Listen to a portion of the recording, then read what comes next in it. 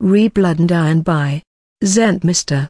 TTS by Mr.Lightnov.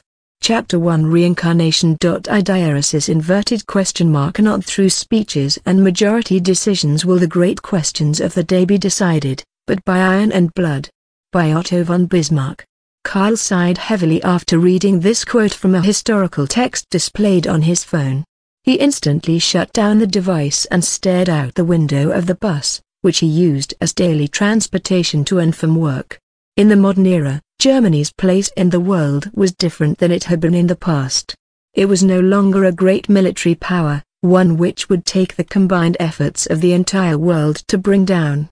Rather, it had become a wealthy and industrious nation. One which was at the head of an economic and political entity known as the European Union. But with its repeated defeats in the prior century, it was Karl's belief that the German nation and the people within it had lost something great. Something unique to their culture that would never again return to this world. And as much as that may pain him, his beliefs were a minority in this new era. In his youth, he had decided to take up the path of his ancestors and enter the German military, the Bundeswehr, which it was now known as. While he had some minor combat experience in Afghanistan, in his old age, he now knew that waging wars on behalf of foreign interests, and those of international corporations was not an honorable experience. These days he was well past the age of fighting, and was instead employed as an instructor at the Bundeswehr Command and Staff College, where young officers were forged into capable leaders and hopefully one day generals. Today's lecture was one of unimportance. Why would anything he had to say really matter? Germany was well behind the other major powers in terms of military capabilities.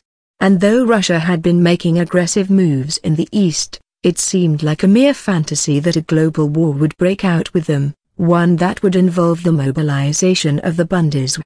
It was with these thoughts heavy on his mind that Karl sat on the bus, waiting for it to arrive at his stop. But something was wrong. The bus appeared caught in an unusual amount of traffic, with no signs of moving forward.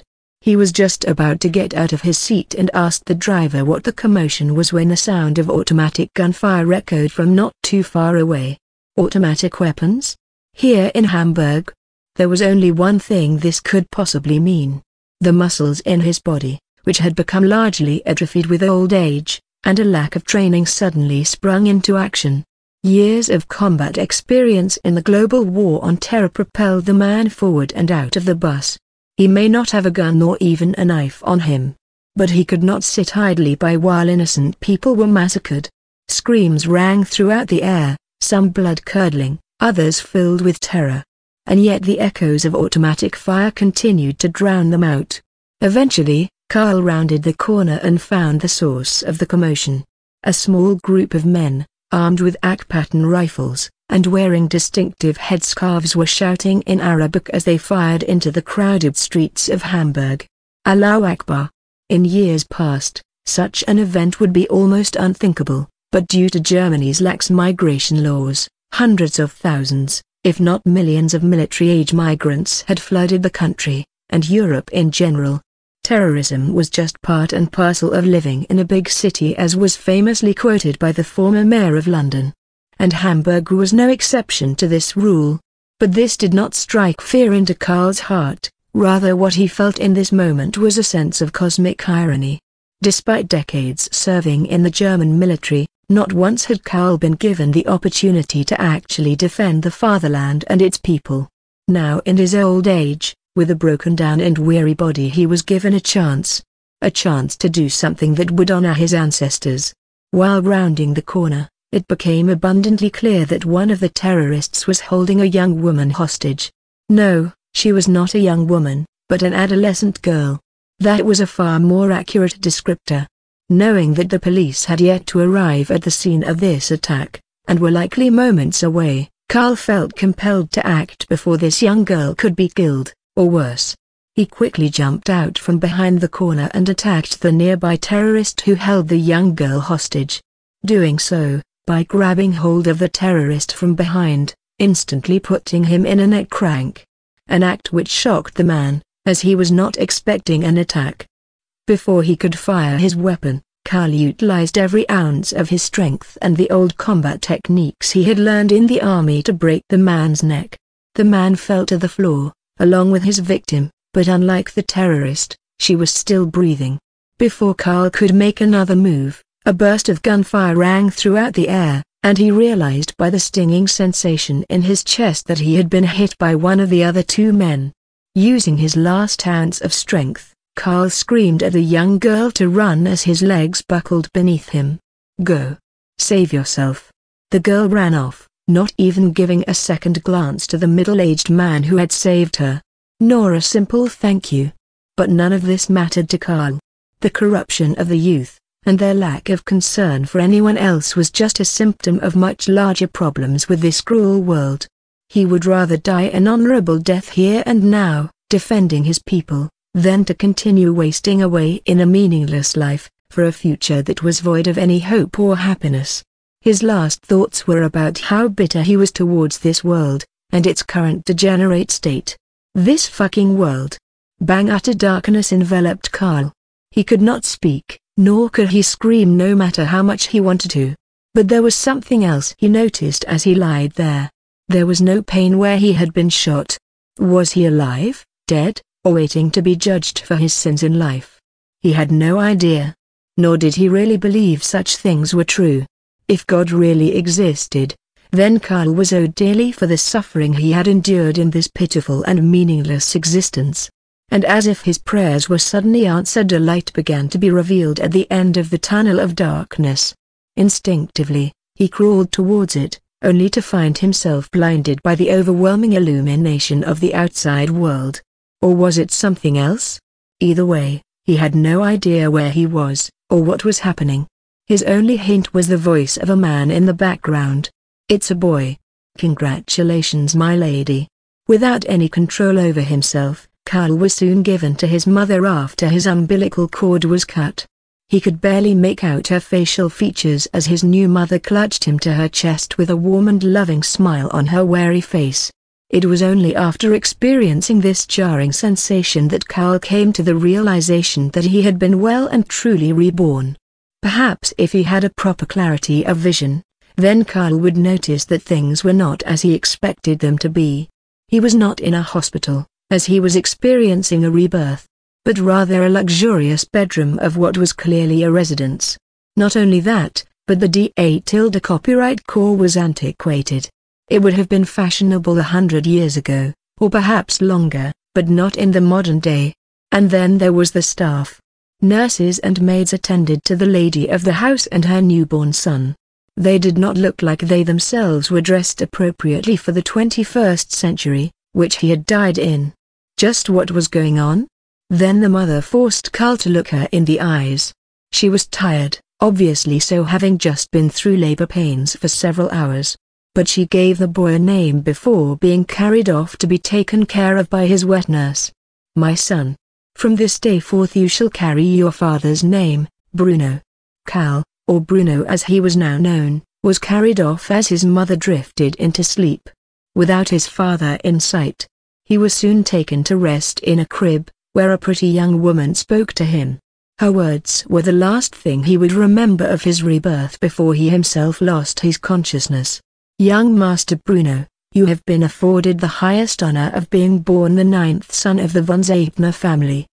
Having been named after your esteemed father, I have no doubt you will accomplish great things in life. Rest now."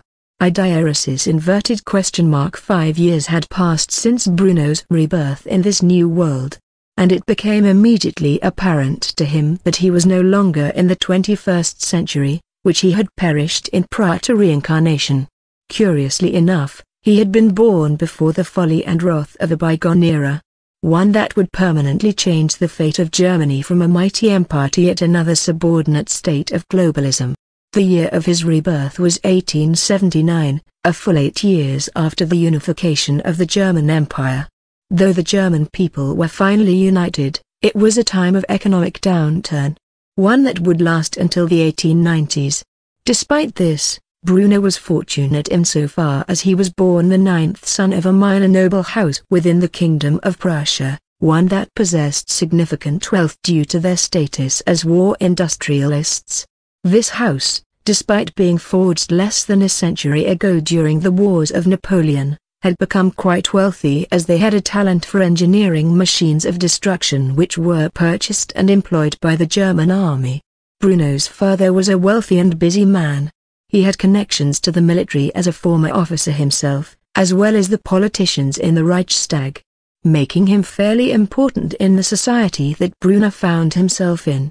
This meant that he was seldom home, or capable of spending time with his newest son. As for his brothers, the oldest was already nearing the end of high school, where he would soon ship off to the Prussian military academy, as was tradition in the von Zehntner family. After all, they were founded in the heat of battle, and so, too, would their sons experience the same. Whereas the youngest of Bruno's older brothers was only 2 years ahead of him in age. He had no sisters to speak of, and because of this, if he wished to one day become the head of the house, he would have a long and vicious battle ahead of him. But Bruno had much larger ambitions. Rather than be the head of a minor German noble household, his goals were to prevent the fall of the German Reich in 1918, and instead ensure its dominance in the century to come. And it was because of this that he decided to live out the early days of his childhood to the best of his ability. And that meant that Bruno spent the majority of his time studying everything he could within the manor's library. Very early on in his new life, Bruno had proven himself capable of walking, talking, reading, writing, and performing basic feats of arithmetic well before a young child should have the means to do so. This was not necessarily because he was born with any greater degree of intelligence, but rather because he maintained the memories of his past life. Still, it was shocking to the family. From their perspective, an unparalleled genius had been born into their house. And this was only further proven so, as Bruno's display of knowledge increased with each passing year. Especially as the young child began to read every book in the family's library. But such exceptional feats at such an early age had its drawbacks. After all, his mother had a tendency to speak frequently and boastfully about her beloved youngest son's exceptional talents, which were multifaceted and continued to expand with age. While this would create large expectations for his future by many powerful figures in German society, it also created many enemies for the boy, not only among the scions of the other noble families within his own age group, but especially among his brothers. Despite only being 5 years of age, Bruno frequently found himself the victim of bullying and harassment, of which the most common perpetrator was the youngest of his older brothers, Ludwig. Ludwig was a normal child, perfectly average in every way aside from the position of his birth. And he was deeply envious of the special attention and praise that his younger brother, Bruno, received from both of their parents, as well as their instructors, which commonly manifested itself in temper tantrums. Today was no exception. Ludwig had tripped Bruno as he was walking out of the family manor's library, and towards his own personal quarters, while carrying a stack of books. The texts which contained knowledge that would be considered quite advanced for Bruno's current age scattered on the floor. Meanwhile, Bruno himself received scratches on the top of his knees. The pain was mild to Bruno, who in his past life had been shot multiple times even before his death. But it was the disrespect that caused him to dust himself off, and walk past his brother with a cold look in his sky-blue eyes. This act of complete and total indifference towards him only further enraged Ludwig.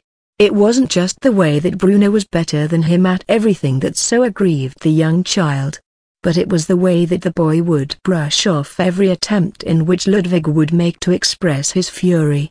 Because of this, Ludwig got in Bruno's way, and pushed him to the floor violently once more, only for Bruno to rise to his feet for a second time without the slightest care. Once more dusting himself off, as he tried to walk past Ludwig and defuse the situation. Showing such lack of care for his elder brother's petty and childish attempts to hurt him may be the mark of a mature individual, which was something his mother would praise him for. But to Ludwig it was a simple act of contempt, and because of this he grabbed hold of Bruno's collar and began to scream at him while raising his fist. "You little bastard! You think you're so great. Well, let me show you. However, before Ludwig could strike his younger brother, a servant came rushing towards the both of them from down the hall. She had not seen the two noble scions scuffle, but rather she was here for another purpose. And the moment she entered the area, Ludwig backed off, not willing to get caught bullying the prodigal son. He acted as if he was friendly to Bruno the entire time, rushing towards the woman who had been both of their wet nurse as if demanding a hug. Helga. The woman named Helga however ignored Ludwig, running past him, where she knelt down in front of Bruno. There was a serious look in her eyes. It wasn't anything grave, or concerning, but Bruno had by now long since memorized the expression the woman would make whenever the master of the house would personally request her to come find him. And sure enough, those were the words she spoke. "Young Master Bruno, your father has tasked me to come fetch you. He has an important announcement to make to you. Come this way, quickly." Ludwig was pouting when he saw that Helga had ignored him once more for the sake of his little brother. Apparently, she noticed this as she was holding on to Bruno's hand and ushering him forward. She called out to the older of the two siblings and assured him he would make time for him later. "I'm sorry young Master Ludwig, but your father's orders are absolute. I will have to play with you some other time." And with that said, Ludwig's attempts to bully his younger brother were well and truly crushed. At least for the time being. Bruno entered his father's study, and was surprised to find that the man was not alone. Rather, not only was his mother by the man's side, but there was another family standing across from them. A middle-aged man dressed in a heavily embellished military uniform stood by his father's side. Along with him was a beautiful woman, no doubt in her early 20s, who was wearing a lavish dress. And in between the two of them stood a young girl who appeared a year or two younger than Bruno. As someone who had been properly raised with noble etiquette, Bruno immediately bowed before his father and the Prussian general while announcing his presence. "Noble father, General, I have come to find you as requested. If it pleases you both, may I know what this is about?" The middle-aged man, dressed in a Prussian general's uniform, twirled his finely groomed and waxed imperial moustache as he gazed upon Bruno, and his manners.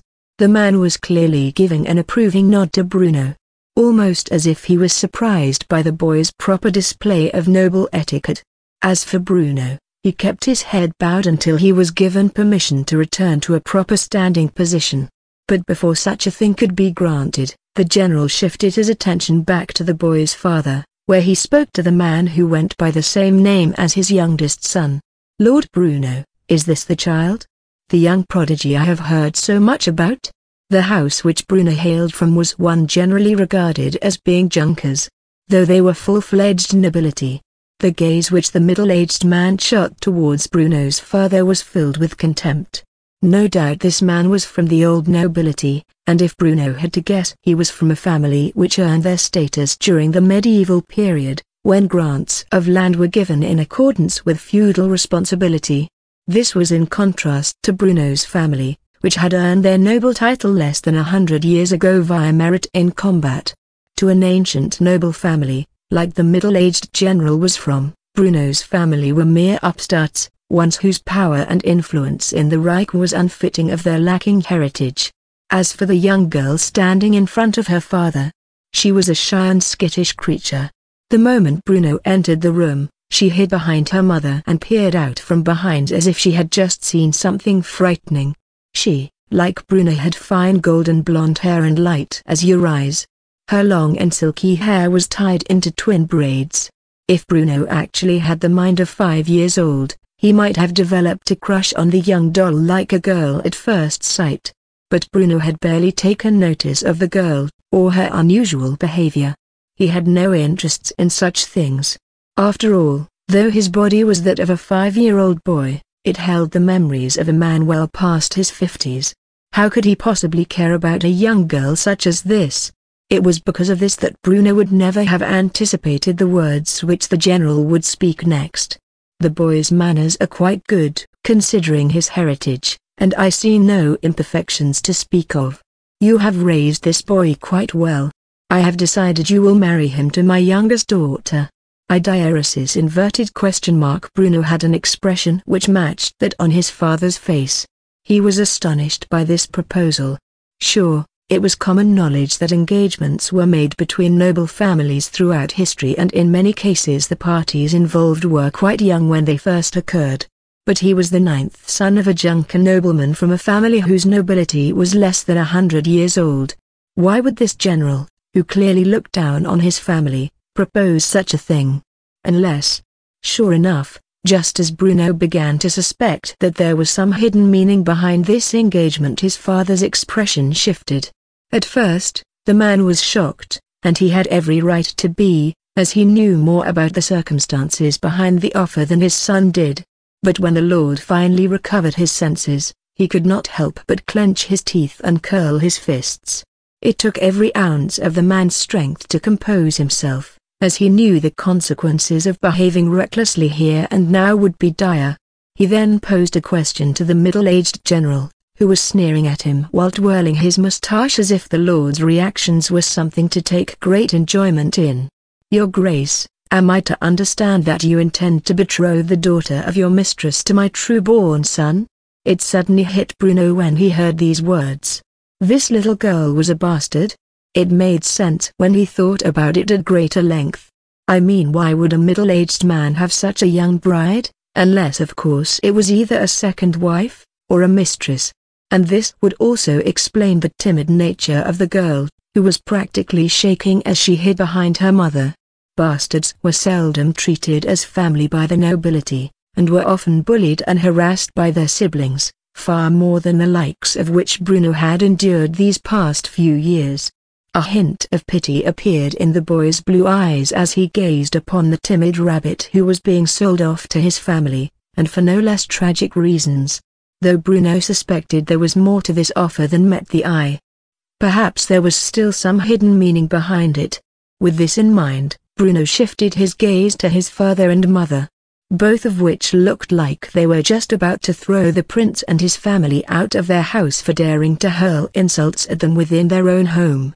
But somehow, they found the strength within themselves to remain calm.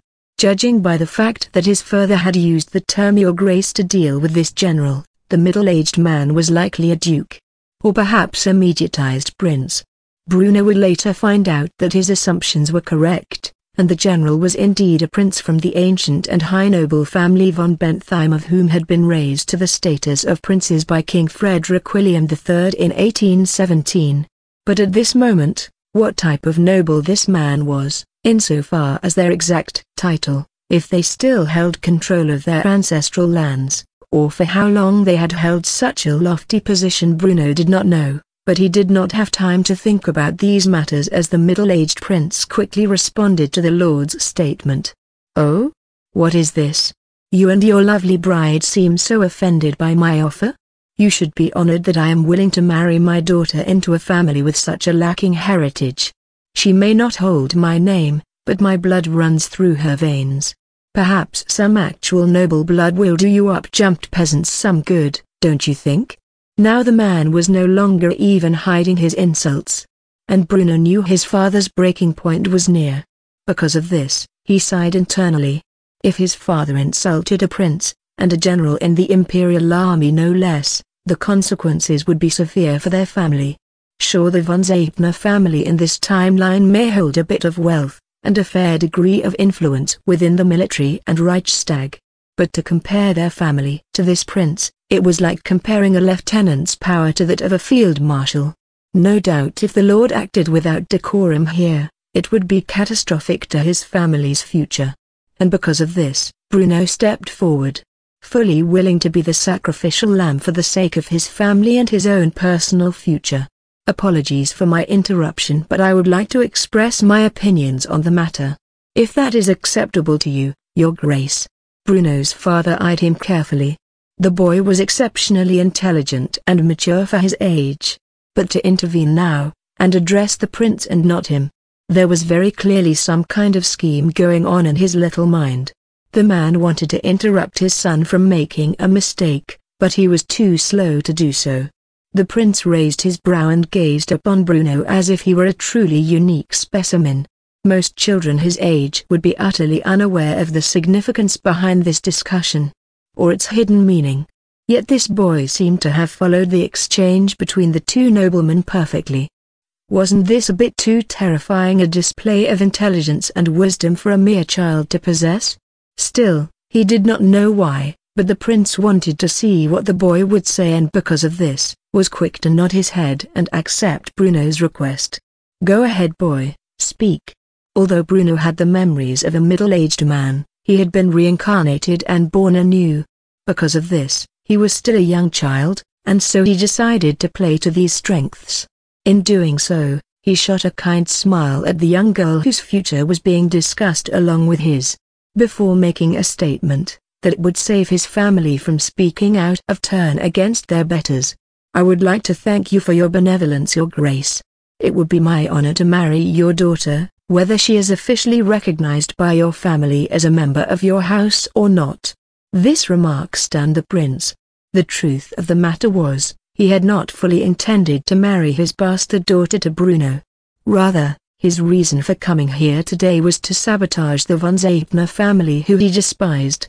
After all, the von Zehntner family was venerated among many of the newer nobility who had earned their title over the course of the last century through gallantry in battle, or through grand achievements in science and culture.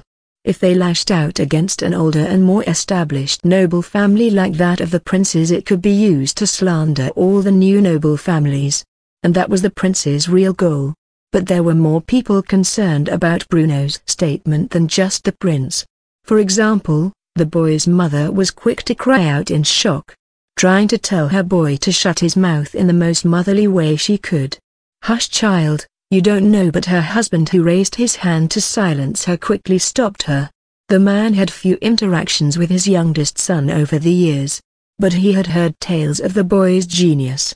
During their few encounters, the Lord knew that his son was harboring a frightening degree of intellect and wisdom, far more than a boy his age should possess. Not only that, but he had been keeping tabs on all his sons and their growth throughout the years. Among them all, Bruno alone stood out at such a young age. Because of this, the Lord gazed down at his son with a stern gaze and asked him a simple question. Depending how Bruno answered would determine his fate. "Bruno, do you know what you are saying right now?" What the Lord was really saying was, "Do you understand the consequences of your actions, and the effects it will have on your future?" To which Bruno responded with an equally severe gaze, as well as a slight nod of his head to his father, uttering a single word in response.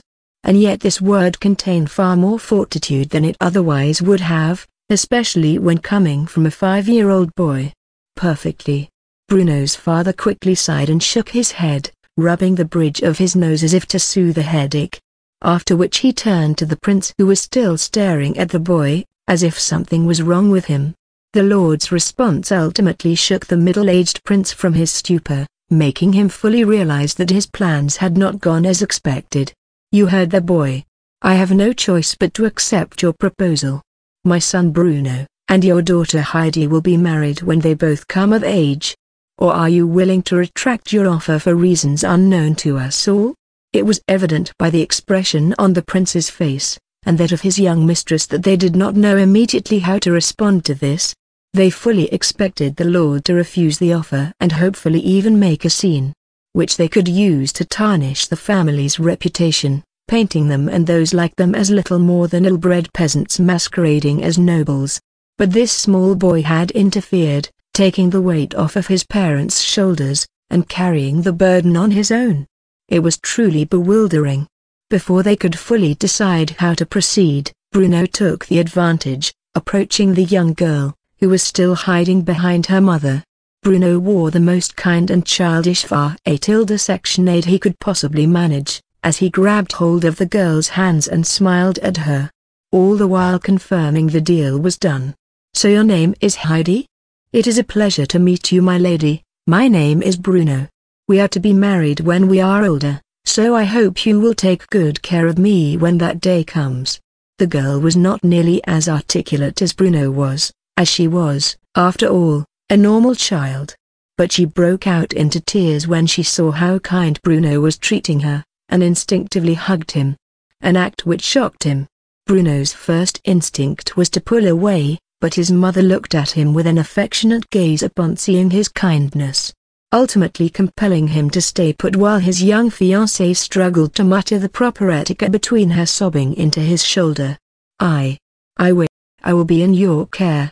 At first, Bruno did not understand why the girl was sobbing, but it took him all of a few seconds to process that this was perhaps the first time anyone had ever shown her any kindness in her life, and because of this he fully accepted the girl's gesture, albeit while at a total loss for words.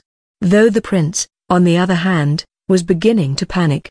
He had long since lost control of the plot, and his anxiety continued to get worse until, of course, Bruno shifted his gaze towards him.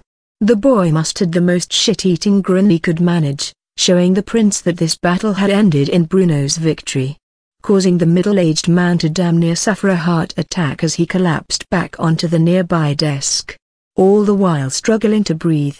His mistress quickly began to panic, not showing the least bit of concern towards her daughter's emotional outburst, and instead checking to see if the man was all right. "Your Grace, are you all right?" Though he appeared to be on the brink of death, all it took was for the man to rationalize that he had been bested by a mere child in order for him to eventually recover from his panic attack. He would ultimately recover his composure, after his embarrassing display, and storm out from the room entirely, leaving his mistress and their young daughter to follow shortly. Thereafter, we're leaving. Heidi's mother pulled her away from Bruno, promising the girl that they would visit again before long. Whereas the girl would wipe the tears from her eyes and blush as she was dragged away by her mother, using all of her courage to wave goodbye with a forced smile to the boy who would one day be her husband when they both grew up. As for Bruno, he waved back to the girl with a perfect smile. And once she and her family were out of range, his expression sank back to a cold and stoic visage where he sighed heavily before turning to his father, who gazed upon him with what appeared to be displeasure. Bruno's father, having grown up among soldiers, had a bad habit of breaking etiquette when he was angry with his family, and was quick to call his son out for being a scheming prick in the most vulgar of terms that would normally be ill-befitting of a noble lord. "You little shit. Just what are you planning?" Bruno simply looked back at his father, remaining completely emotionless as he made a single statement before walking off. "Nothing that you need to concern yourself with, father." After saying that, Bruno turned around and walked out the door, while his father collapsed in his seat and vented his frustrations to his wife. "That little brat is going to be the death of me one day." As for Bruno's mother, she was filled with nothing but motherly affection towards her little genius who had rapidly become her favorite child, and rubbed her husband's shoulders while assuring the man that everything would be all right. "On the contrary, our little boy just saved us a great deal of trouble." Ultimately, the Lord could not disagree with his wife's words. Had Bruno not been so quick-thinking, and had not been willing to take a bullet for the family, then they could have ended up in real trouble. If Bruno was so capable at such a young age, then perhaps his father would have to pay more attention to him from here on out. Another 2 years had passed since that fateful day when Bruno found himself suddenly engaged to the bastard daughter of a princely family. And during this time, she became the only real friend the boy had. Heidi would visit Bruno's family home as frequently as her father would allow, where the two of them would mostly spend time together in the family library.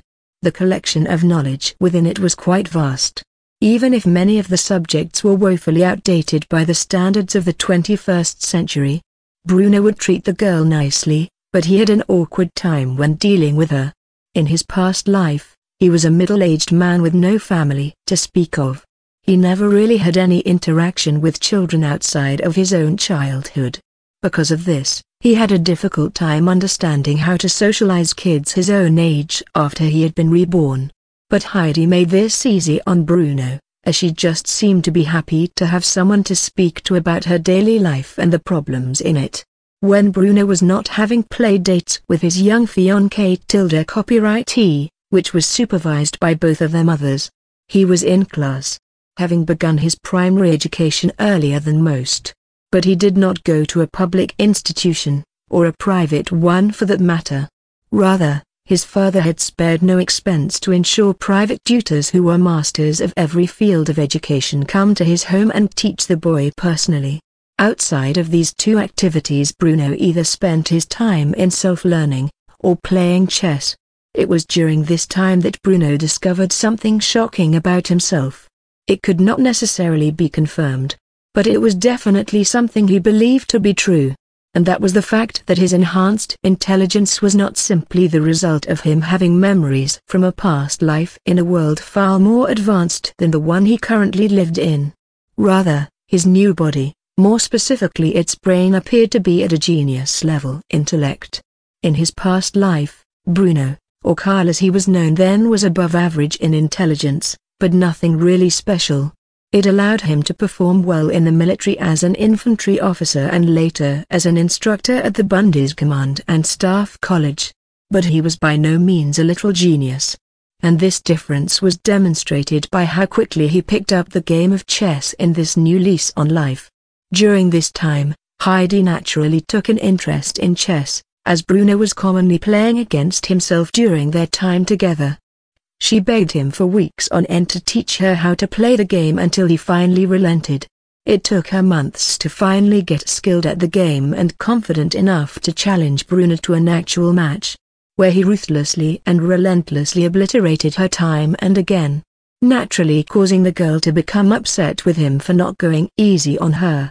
His response was callous, and could be surmised as an old gamer quote from his past life gift, which caused the young girl to remain angry at him and pout for the next 2 weeks of their gatherings. Eventually, however, she got over this, and life continued as normal.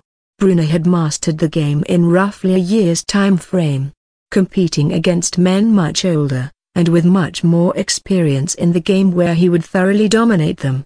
This could not be said to be the same in the life he had lived before this one. Rather, although he understood the basics of chess at that time, his skills were poor, even after being raised to play the game. He never came close to the title of master, and by the time he abandoned the game entirely, he knew it would never be a reality. Yet after a mere year of dedicating an hour or two to chess a day, Bruno knew he was well beyond the level that would be considered a chess master in his previous life. Perhaps the youngest in history. He could easily see 5 to 10 moves ahead of his opponent, and if he really concentrated, it might be even more than that. He had so thoroughly stunned his chess instructor that the man had given up trying to best him, stating that the boy was on a level well beyond his own. And it was when Bruno began to understand that his brain in this life had a significantly higher processing power that he began to address subjects of higher learning in his spare time. By the time his 7th birthday came around, Bruno's father had determined that he was old enough to begin learning how to train with firearms. And his father possessed quite a healthy collection of firearms. After all, he was the owner of a weapons manufacturing plant that manufactured everything from revolvers to howitzers. Not only that, but it was not until after the Great War had ended that most nations began enacting some form of gun control upon its ordinary citizens. And the German Empire was no exception to this lack of restrictions during this time. Currently, the year was 1886, being 7 years after Bruno's birth. This meant that the standard-issue weaponry to the Imperial German Army was the Mauser Model 1871-84 bolt-action rifle, and the Reichsrevolver 1879, both of which his father possessed in his personal arsenal. In his past life, Bruno had little means to train with such obsolete weaponry. In the 21st century German nation, you would most commonly find such items as museum pieces. But he was aware of their existence and knew how they functioned. The Mauser 1871-84 was a stopgap measure that was designed by the German Empire to compete with modern advancements in military weapons. Being one of the first, if not the first, nations to adopt a metallic cartridge-firing bolt-action rifle, the German Empire developed a variant of the Mauser 1871. In 1884 that was fitted with a tubular magazine allowing it to chamber more than one round, unlike the original. They also included a built-in extractor to eject the shell casings after they were used. In addition to this, the Mauser 1871-84 was issued with a new, and more modern-style bayonet. This was a more cost-effective means of modernizing the Imperial German Army's standard infantry rifle in order to compete with more powerful repeating firearms that recently came into play on the global stage. Something that other nations couldn't really do, because the previously issued single-shot rifles they used were of designs other than bolt action. It was a simple, affordable, and practical solution to a serious issue. But such methods of modernization usually had many drawbacks. In the case of the Mauser 1871-84, it was heavy, really heavy. The original model of 1871 already weighed a whopping 4.5 kilograms, or 9.92 pounds, but with a 10-round tubular magazine which contained the mammoth 11.16 by 60 mmR cartridge, this weight only increased. For some reason, in the mid-late 1800s, militaries across the globe had the idea that the most suitable cartridge for waging war against your fellow man was one that was capable of taking down a charging buffalo with a single shot. It was overkill, and this was clearly realized in the final days of the 19th century when more modern and smokeless military cartridges were developed. But it would still be another 2 years before the Dewey 1888 Commission rifle was released. And that meant that for the time being, Bruno was being taught how to fire a rifle whose recoil was quite literally capable of knocking a small child like himself on his ass. Not to mention its weight was difficult for a 7-year-old to shoulder. Still, his father was determined for the boy to learn how to properly shoot at a young age. And because of this, they went out to the firing range that was built on their personal property. The von Zehntner estate was quite massive, and was located in a rural area outside of Berlin. The wealth their family had gained by becoming merchants of war was no doubt extensive, and their primary residence naturally reflected this. It was large enough to safely contain a firing range. And when his father handed Bruno the unloaded rifle, he was quick to comment on the basic rules of gun safety, before eventually teaching him the loading procedure. It admittedly took Bruno some time to get comfortable loading the rounds into the built-in tubular magazine.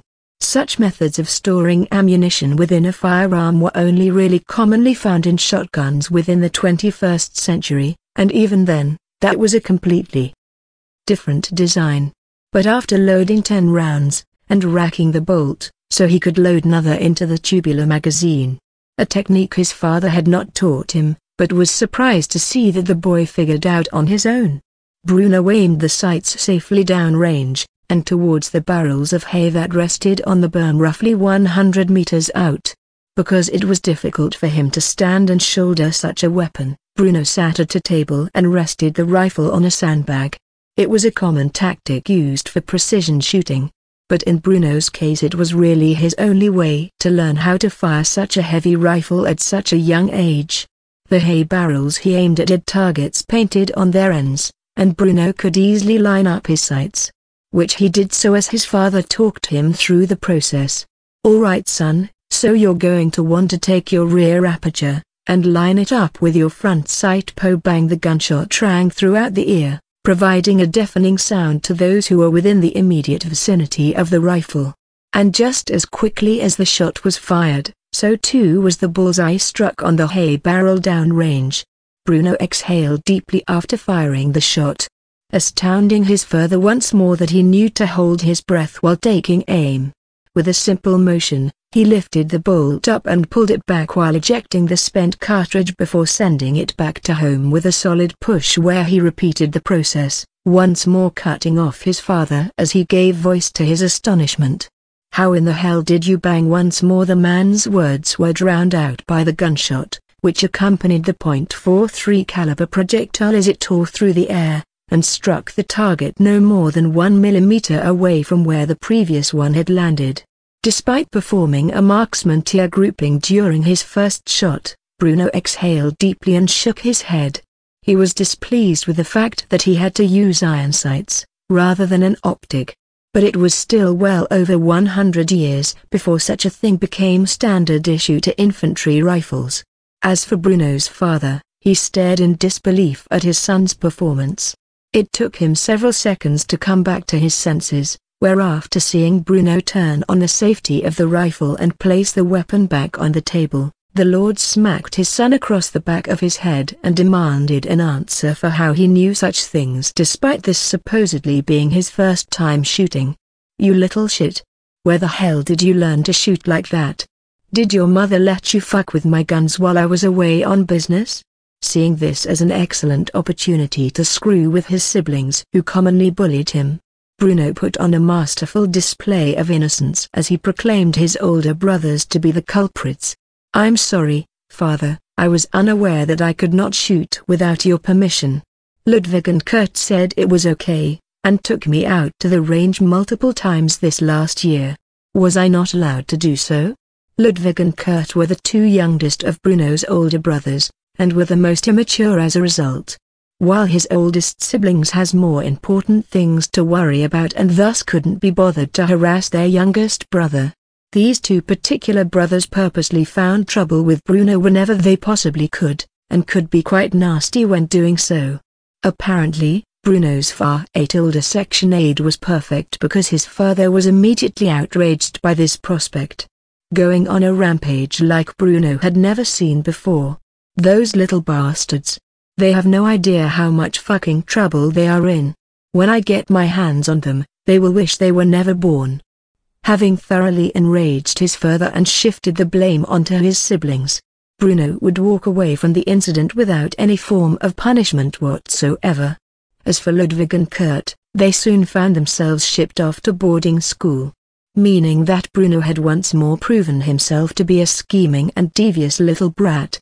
One that solved the problem of his rampant bullying and harassment rather permanently. If there was one thing that Bruno learned on this day, it was that you should never touch a man's firearms without his expressed permission or presence. Another 3 years or so passed since the day Bruno had cunningly sent the two largest nuisances in his life off to boarding school. He seldom saw Kurt or Ludwig after that.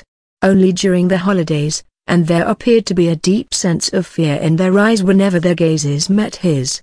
It indeed took them a while to piece together that Bruno had effectively, and purposely sent them away to boarding school, more specifically the Royal Prussian Cadet Corps. It was the foremost military school for Prussian youth, and graduating from it successfully garnered one in their family great esteem. To graduate from the Cadet Corps was not a requirement to enter the Royal Prussian Main Cadet Institute, which was the primary institute for educating future officers of the Prussian and later Imperial German armies. But those who graduated from the Cadet Corps generally were given more favorability when it came to admissions. This may have eventually worked in the favor of Bruno's older brothers later in life, who were by no means capable of entering the Main Cadet Institute otherwise. But they would no doubt have a grueling childhood as a result. As for Bruno himself, he knew that he did not need to attend a military school in order to gain admission to the Main Cadet Institute, or the Prussian War College, for that matter. After all, in his previous life he had been a high-ranking military officer, one who after retirement was capable of being an instructor at the modern equivalent of the Prussian War College where generals were made. Because of this, he was able to live at home in a peaceful environment, one which helped foster his growth. Over the years, Heidi would continue to visit his home, under the supervision of both of their mothers, and the two of them would grow much closer. But despite all of this, Bruno had yet to be formally invited to the prince's estate, which was where his young fiancée Tilda copyright resided. That is, until shortly after his 10th birthday. Bruno received a letter which conveyed such intent. This was strange to the boy. Why wait all these years to do this? What was the prince planning? It had been 5 years since he last saw the man, and foiled his plans to make his family look like a bunch of ill-mannered peasants. And during this time Bruno had not heard his father complain about the prince once. It was almost as if things were progressing swimmingly between their two families. Yet the fact remained. Bruno had not been invited out to the prince's estate to personally meet his family until today. As much as Bruno wanted to believe that there was some greater conspiracy going on in the background, and to avoid it if at all possible he really had no choice but to answer the summons. And because of this, He arrived at the prince's estate at the requested date. The moment he arrived at the gates of the prince's palace, Bruno began to understand the difference between a family like his, and a family like the one which Heidi belonged to. Everything that could possibly be gilded with gold was done so. Even as the iron gates outside the estate's walls were covered in such a luxurious material. The main building itself, which housed the prince and his family, was significantly larger than Bruno's home. And his home was by no means small, especially when compared with the standards of the 21st century. It was, after all, capable of housing a family of 11 in extremely luxurious conditions. But like all things in life, there were levels to fortune. And it was very apparent as Bruno's carriage passed through the gates and entered the driveway just outside the main entrance that he was dealing with a different breed of wealth. As Bruno stepped foot out of the carriage, he noticed that Heidi and her mother, along with a single servant who were there to greet him. Nobody else from the main family had bothered to show him any face, which, as a guest from another noble family that was invited to their home, was quite the insult. Still, Bruno did not make a remark on this, and simply smiled as he approached his young fiancée copyrightee, and gave her a friendly hug, remarking on how much she had grown since he last saw her, which was just a month or two ago. "You always astonish me with how much you grow in between our visits. At this rate, you will soon be taller than I am." Heidi giggled at Bruno's compliment. It was obviously laced with humor. The two of them were 2 years apart, and Bruno was quite tall for his age. Still, she was quick to greet the man she would one day marry with proper noble etiquette, even if she herself was a bastard. Taking a step back from the boy and performing a proper curtsy. As for the girl's mother, the relationship she had with Bruno as his future mother-in-law was quite complicated. She lived to please the prince, so long as she could do so, she could remain living on his estate in a life of luxury. Sure, she may not live in the main house with the proper family, but she had her own manor on the grounds which was quite luxurious, equal to if not superior to the von Zehntner manor. However, despite Heidi being the prince's daughter, the man did not really care for the girl, and made no moves to make her life better. Or worse, for that matter. He was simply indifferent to her. And on top of all of this, the prince still held a grudge against Bruno for spoiling his plans all those years ago.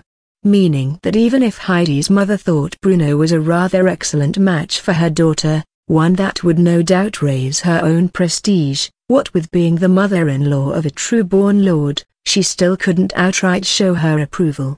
Because of this, her expression was rather cold towards Bruno as he greeted her as well. "Miss Granger, it is a pleasure as always." When Bruno said this, he did not bow towards the woman, as he would do to the noble woman of higher prestige. Instead, he simply smiled and complimented. Rather as a low-born woman herself, it was Heidi's mother who was forced to bow to him, and refer to him with the proper honorifics. "My lord. Although it pains the master, he has informed me that he will not be joining us for dinner tonight. Rather, I have invited you out here, with the lord's permission, so that you can spend some proper time with your fiancée copyrightee. It has, after all, been nearly 2 months since you last seen each other. If you would please follow me, Heidi and I will escort you to the manor in which we reside." Bruno nodded his head and followed Heidi and her mother to their own small portion of the massive estate. All while looking back upon the primary residence, which was essentially a palace in size and scale. He could only surmise that this entire invitation was the prince's way to put Bruno in his place. Eventually, the group all arrived at the manor on the estate grounds. It was indeed similar in size and scale to Bruno's own family home, but not nearly as luxurious, if he was being honest. Still, it was a much better residence than a common girl of poor background like Miss Granger could ever hope to marry into, or possess herself. And because of this, Bruno naturally understood why she decided to be the prince's mistress. However, once inside the building, Heidi's mother was quick to come up with an excuse to run off.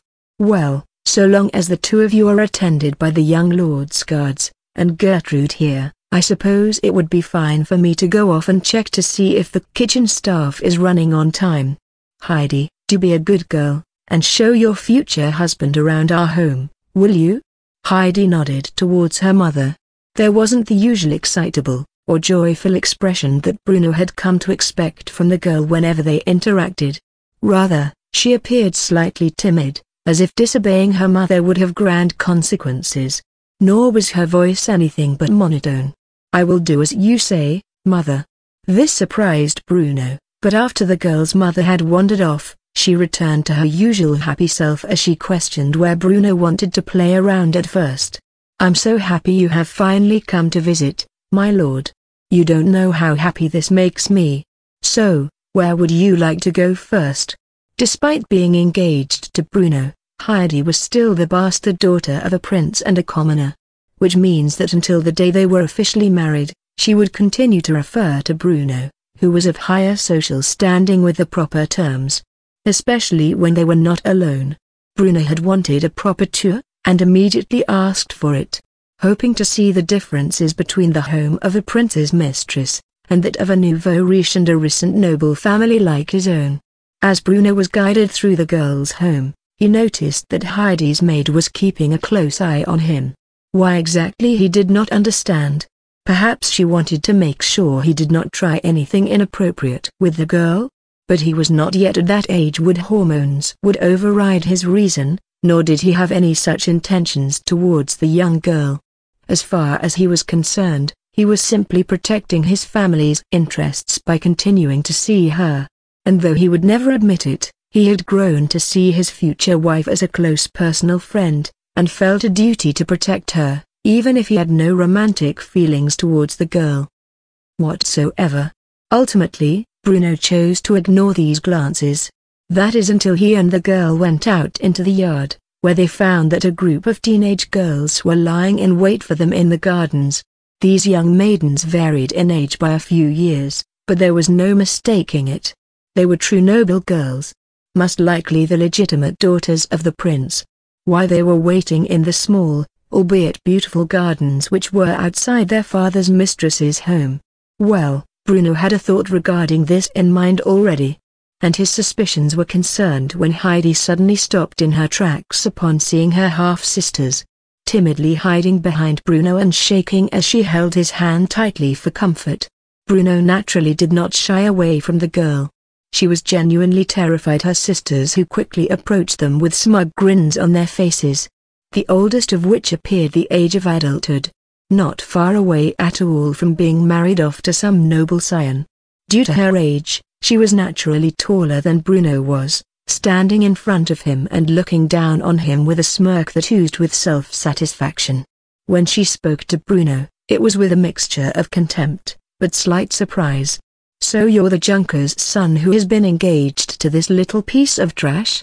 I have heard rumors about you. They say you're an unparalleled genius, and an expert marksman despite your age. I have to say, I'm a bit surprised. You're a bit cuter than I thought you would be. You should consider it your greatest honor that this young lady has decided that you will escort her for the evening. Come with me and leave this common tramp where she belongs." The girl's younger sisters looked at her with confusion. Weren't they going to use their privilege and status to make their little half-sister eat bugs in front of her fiancé tilde copyright he? Why all of a sudden was she changing the plot? But before they could ask the question, the young woman reached out to grab Bruno's wrist in an attempt to force the boy away from his fiancé tilde copyright by force. Heidi was just about to break out into tears when she realized that her oldest sister, the one who most frequently came to make trouble for her, was going to take her friend, not her fiancé tilde copyright, away from her. However, before the tears could fully develop, the most shocking thing happened. Bruno forcefully pulled his wrist away from the young princess before slapping her across her face. All while speaking to her in a stern tone, like that of an outraged parent lecturing an errant child. "The only trash I see here is you lot. What sick machinations did you have in mind when you decided to lie in wait for us here? Tell me, what cruel plot did you three bitches come up with to torture this little girl who, as far as I am aware, has never wronged any of you?" All three of the prince's true-born daughters were stunned into silence by Bruno's actions. All the while, The oldest of the trio broke out into tears over the stinging red handprint on her cheek. She had never in her life been disciplined before. Not by her father, and most certainly not by her fiancé. Why would she? She was practically a princess, and quite the beautiful one at that. To think that this mere child, this mere junker's son, would actually slap her. It enraged her. Her expression became hideous as she recovered her senses, and when she did so, she pointed and screamed at Bruno, threatening him with her father's eventual retaliation. "WH. Who do you think you are, you little shit? You little junker's son. You dare lay a hand on me? My father will hear of this, and when he does you will lose that hand you dared to strike me with." After saying this, she stormed off, where her sisters scurried after her, leaving Bruno to sigh in relief. He turned round, hoping to find that Heidi had calmed down after he stood up for her. But instead, she immediately broke out into tears and clung to him, all the while expressing how sorry she was for getting him in trouble on her behalf. "I'm sorry. I'm so sorry, Bruno. It's all because of me. If I was never born, you wouldn't have to suffer on my behalf." The girl was terrified that Bruno would literally lose a hand for slapping the face of the prince's eldest daughter. As for Bruno, his expression was both serious, yet warm. As he grabbed hold of the little girl's cheeks and assured her that everything would be all right. "Don't you ever talk like that again, Heidi. You should never blame yourself for the cruelty which this world inflicts upon you. It was not you who decided to be born a bastard. That was God's decision. And He alone bears the responsibility for what has been done to you. But so long as I am by your side, it is my duty, as your fiancé tilde copyright and in the future, your husband, to protect you from that cruelty. Even if I must make an enemy of your father, and suffer his wrath because I dared to perform the role that he should have been fulfilling all this time." Heidi continued to cry when she heard this. But it was not tears of guilt that ran down her adorable little face, rather it were tears of joy. That Bruno had chosen to protect her and stand by her side. Even when faced with the harassment of her sisters and the retaliation of his father, which no doubt would soon arrive, it did not take long for the young princess to return to her father and report what Bruno had done to her. Granted, as a young woman aggrieved, she purposely left out certain details that painted her in a bad light, and may have justified Bruno's behavior. Because of this, the prince quickly arrived at the manor which Heidi and her mother resided in, with several armed guards by his side. These were not soldiers of the army, nor did they wear military uniforms. But they were veterans who were paid a hefty sum to protect the prince and his family. Upon arriving in the gardens where Bruno was in the act of comforting Heidi, the prince quickly pointed at the boy and demanded his guards surround him. "That's him. That's the little shit who struck my daughter, seize him." Bruno quickly acted on instinct, placing Heidi safely behind him, as the multiple armed guards came to apprehend Bruno for assaulting the prince's daughter. There was just one problem. When the man closest to Bruno reached out to grab him, Bruno quickly grabbed hold of the man's wrist and swept him to the floor with a hip throw. He had in his past life learned the basics of grappling and unarmed combat in the army. It wasn't exactly something he specialized in, but he knew how to throw a grown man to the ground. And despite being only 10 years old, with the right technique and leverage it could be accomplished. The guard hit the ground, while his comrades quickly lowered their rifles at Bruno and Heidi. Meanwhile Bruno held his captive in an arm lock, while shouting at the prince to calm himself. "Your Grace? Is this how you treat your guests? Attempting to arrest them in your own home with armed mercenaries? Under what grounds do you dare?" The prince had always been cautious about Bruno, especially after being bested by the boy when he was a mere 5 years old. To him this was a simple mishap on his part, and he justified his loss by saying he could not have anticipated that the boy would develop a crush on his bastard daughter and immediately agree to his offer of betrothal. Nor that the lord who was Bruno's father would accept such a childish mistake. Nevertheless, the prince had kept a close eye on Bruno and his development over the years. And he knew that the boy was indeed more intelligent and wise than he should be at his age. Still, He did not believe he would fall prey to the boy's cunning twice, and was quick to announce the charges laid against Bruno to his face. "What grounds do you say? I'm arresting you under charges of assaulting a noble lady. Do you have the gall to deny these claims?" There was a smug look on both the prince's face, and that of his daughter who brought this matter to his attention.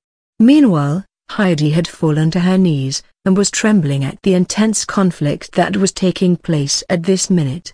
She was shocked to see Bruno release his prisoner and pat the man on the back, before addressing her father's statement in a way which she had not anticipated. "Assault? That would depend on how you define the term. Did I slap that young maiden by your side who I presume to be your daughter?" "Most certainly. But were my actions justified?" "Absolutely so. Did your daughter tell you why I left that mark upon her face?" "It was because she dared to lay her hands on me, a noble lord, without my permission. She attempted to force me away from my fiancé copyright without my consent. I do after all have the right to defend my person, do I not, your grace?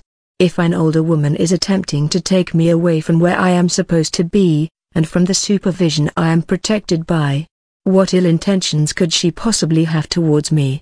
When the prince heard this, he eyed his daughter with a fearsome gaze. She had not mentioned that she tried to force Bruno away from his fiancé, and physically so at that. She may be a little princess, but she was still a woman. One who had a fiancé. Regardless of her intentions, she had acted in a way that, if spun successfully by her father's enemies, could reflect very poorly on their family. And because of this, he was quick to confirm whether or not this was true. He knew his daughter would never lie to him, especially when some pressure was applied. Perhaps because of this, his voice was filled with suppressed rage. "Is this true? Did you lay your hands on this boy?" The young princess, perhaps because she had been spoiled her entire life, did not see why this was such a big deal. So she wanted to go play with this little boy, and perhaps leave a mark on his neck that would traumatize his little fiancé copyright. What was the big deal? It's not like she planned to go all the way with him. Because of this twisted and narcissistic mindset, she was quick to confess to her crimes, so to speak. "Yeah? And I just grabbed his wrist. It's not like I smack." Even Bruno's mouth fell agape when he saw the prince backhand his daughter across the face. He knew the girl well enough to guess what her intentions were and was quick to chastise her for it. "You fool. Do you have any idea what the repercussions of your actions are? This boy's father is a prominent member of the Junker faction. They may be nothing more than up-jumped peasants, but if words get out that you tried to do something inappropriate with him, there will be hell to play. I'm sick of you causing problems simply because you are upset with my affairs. Go to your room and reflect on your actions. You will not be eating tonight." Bruno was honestly astonished that this alone had quelled the dispute between him and the prince. I mean, he had prepared several other threats to get out of this situation in one piece. For example, the disrespect he was shown on this day, by receiving a formal invitation by the prince, only to be pawned off to his mistress's manor, was enough to outrage the entire Junker community. The Junkers were a prominent faction in Prussian politics, but now that the German nation had become unified by Prussia, they were prominent across all the empire. Junker was a term to describe those noble families like his own that were young and minor. But they were a landed nobility intended to have a large degree of authority over all Germany's arable land. Combine that with their recent foray into the military leadership, and the formation of a political coalition around them, and they had become a prominent faction in the German Reich. The Junkers were in stark contrast to the ancient nobility that had gained their titles in the medieval era, and had amassed their wealth over centuries. Naturally, the two factions were at odds with one another. Seeing as how the von Zehntner family were wealthy industrialists who manufactured many of the Imperial Army's weapons, it was safe to say that by showing Bruno such disrespect the prince was showing disrespect to all Junkers, including the current Chancellor Otto von Bismarck, who came from such a background. Bruno had this guard in his reserves, in case his threats of spinning the young princess' actions into being something woefully inappropriate was not enough to convince the prince to stand down. But ultimately, his first attempt had done the trick, with the prince quickly settling the matter with an apology and the dismissal of his bodyguards. "My apologies, Lord Bruno. My daughter's actions were indeed worthy of a slap to the face. It appears to me that my staff may have misunderstood my orders, and sent you here to my mistress's home instead of coming to visit me personally first. This has all been a giant misunderstanding. If you would come with me, I would like to personally welcome you to my estate." Bruno eyed the man carefully. It was abundantly clear to him that after threatening to expose his daughter's intentions, even if they were exaggerated, the man had caught on that Bruno had seen through his schemes, and was trying his best to rectify them in order to not give the boy more to condemn him with. It was a smart move to pin the blame on servants, and because of this Bruno had been forced into a corner as well. He had no choice but to go to the main estate and visit the prince and his proper family, who no doubt would be far more hostile to him, especially after this drama that had just unfolded. However, Bruno was insistent that he was not going alone, and was quick to demand Heidi come with him. This was his way of escaping any potentially dangerous situation that may follow, as he knew the prince would not allow this and would be forced to settle. "Are you forgetting someone, Your Grace? I have come all this way to see my fiancée copyrightee at her home. While I do appreciate the invitation to get properly acquainted with your family, it was my understanding that this visit was meant to further foster the bonds between myself and my future bride. Or was I mistaken? I mean, if I were to have been so mistaken, then I wonder why your servants thought it would be appropriate to send me over your mistress's residence without even allowing me to properly pay my respects to the head of the house." In his haste to cover his tracks, the prince had played right into Bruno's hands. Bruno had quickly sprung a trap on him, and that was to make it so that Heidi, his bastard daughter, who had never been permitted to step foot into the primary residence within the estate, could do so at long last. This was a serious problem, due to the fact that the prince's wife was quite the envious woman. And though she begrudgingly allowed her husband's mistress and illegitimate daughter to live on the grounds of the estate, it was under the condition that they would never be allowed into her home. Bruno, of course, waited very patiently for the response of the prince, who was trying to think all of this through, and how to get out of the predicament he was currently in. Ultimately, the prince made the smart move of deciding to call an end to this visit prematurely. "Oh dear, this entire day has just been one giant disaster, hasn't it? I do apologize for the inconvenience I have caused. I fear at this point it would be best to simply call an end to this catastrophe once and for all.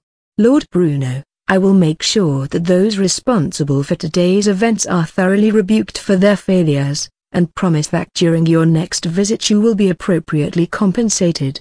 How does that sound?" The truth of the matter was, Bruno did not want to leave the prince without having a way out of this mess. As far as he was concerned, this was a petty matter between the two of them that was better off being swept under the rug. However, he wanted certain assurances that Heidi would not receive any form of retaliation from either the prince, his family, or anyone in his employ because of this. And he was quick to comment on this matter before accepting the offer of simply parting ways. "That sounds fair to me, Your Grace. I am, after all, quite exhausted from this whole ordeal. However, before I go, I want your personal vow that neither Heidi, her mother, or anyone in their employ receive any form of grief because of this whole incident. And while I would not presume you would stoop so low as to dishonor yourself, I do fear that your daughters have ill intentions towards my fiancée copyrightee, especially after this ugly business just now. I also fear that they might cowardly scheme against the girl, her mother, or her servants by using members of your house against them. So long as you ensure their safety from any form of reprisal, I promise you I will let this matter go and speak of it to no one, not even my father." As much as the prince was absolutely seething right now, he could not make it apparent on his face. Bruno had thought of every little thing to press him into a corner where he had to drop the matter entirely. He could not punish Heidi for today's events, nor could he inflict any suffering on her mother, or vent his frustration on the girl's servants. He was well and truly forced to let go of today's incident, and by a 10-year-old brat, no less. Because of this, the man was forced to utterly quell his rage, and agree to the terms Bruno had presented, accepted his defeat with a silent submission, while verbally expressing it as a draw. Of course, I would never wish for innocents to be caught up in this messy business. Had I known my daughters were mistreating your fiancé tilde copyright sooner, I would have stepped in. This has truly been an enlightening experience, on which we have both benefited from. And though the prince said these polite words, he was thoroughly pissed off from everything that happened this day.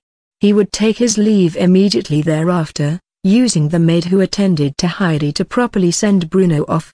Meanwhile, the prince would return to his office, and vent his rage the only way he could as per his agreement, and that was by throwing a hissy fit in his office, tossing tables over, and breaking everything that wasn't worth anything of value from his perspective.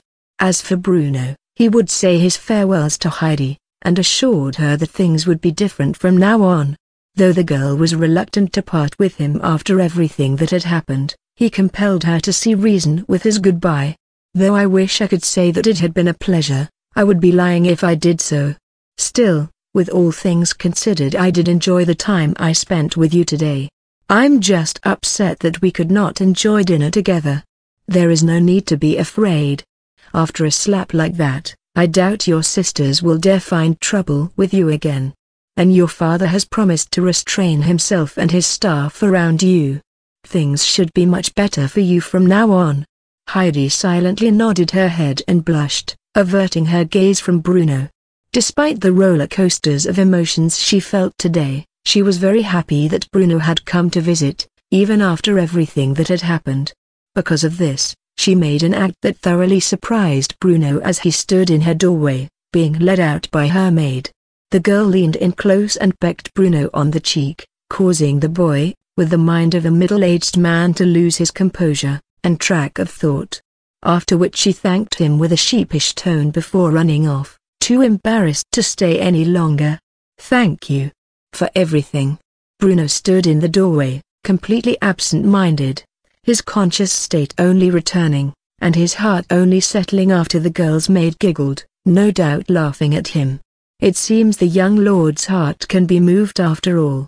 You're a very lucky boy. Even though you don't know it, Heidi works very hard for the future. Outside of her studies, she spends most of her time learning how to cook, and clean, and maintain a proper home. This remark only further caused Bruno's mind to be thrown into disarray as he looked at the satisfied smile on the maid's face. She then leaned close and whispered something in his ears that he found to be completely alarming. "Be careful, young lord. The prince has eyes and ears everywhere. He has been watching your progress for years, and after today's efforts he may even begin to move against you in the shadows. He's threatened by your intelligence. You must be very careful moving forward."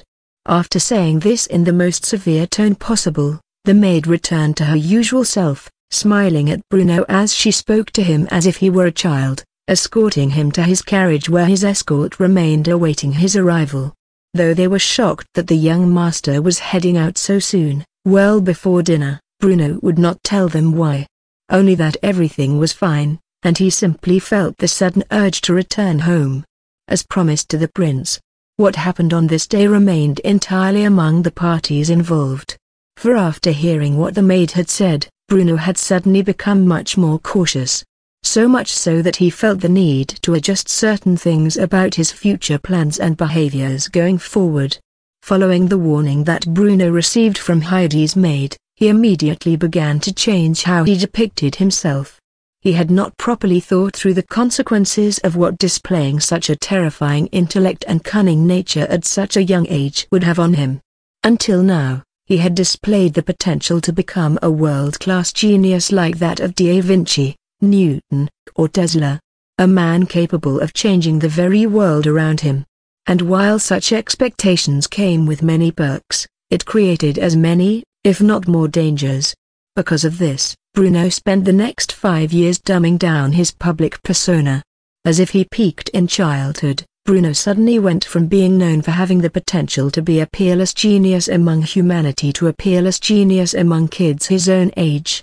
Even his parents were not clued in on this, and assumed it was simply a matter of age and personal development. That he had reached a bottleneck as he grew older. And while his father came to expect less of him, his mother still considered Bruno to be her favorite son, her little genius. Bruno's initial plans to attend university at an unusual age were thwarted by his own genius. Instead, he was forced to endure following years of schooling with those his own age, attended a private academy for Germany's elite and noble youth in the day, while returning home to his peaceful family life in the afternoon. 5 years passed like this, and the suspicions of Heidi's father, a man by the name of Prince Gustav von Bentham-Tecklenburg, had finally subsided. He too bought into the far section aid that Bruno created for himself. Gustav was a man of esteemed power and wealth. His family was of ancient and high nobility, and had once been rulers of their own vast lands. However, following the dissolution of the Holy Roman Empire, their lands were annexed and mediatized by the Kingdom of Prussia, where in 1817, they were elevated to the status of princes, and in 1854 were granted a hereditary seat in the Prussian House of Lords. There was a reason the man was so prideful about his family's position and was so antagonized by the junker upstarts such as Bruno's family. But with his eyes no longer lingering on Bruno, the boy had been able to develop quite swimmingly. Over the course of the past 5 years, Bruno continued his independent studies, not only mastering the basic subjects that were required for graduation from the Royal Prussian Main Cadet Institute, but he also began to explore skills that would become necessary for his future ambitions of leading Germany to military and political dominance in the coming century. Subjects he had ignored in his previous life such as politics, economics, and mechanical engineering became the primary interests of his personal study.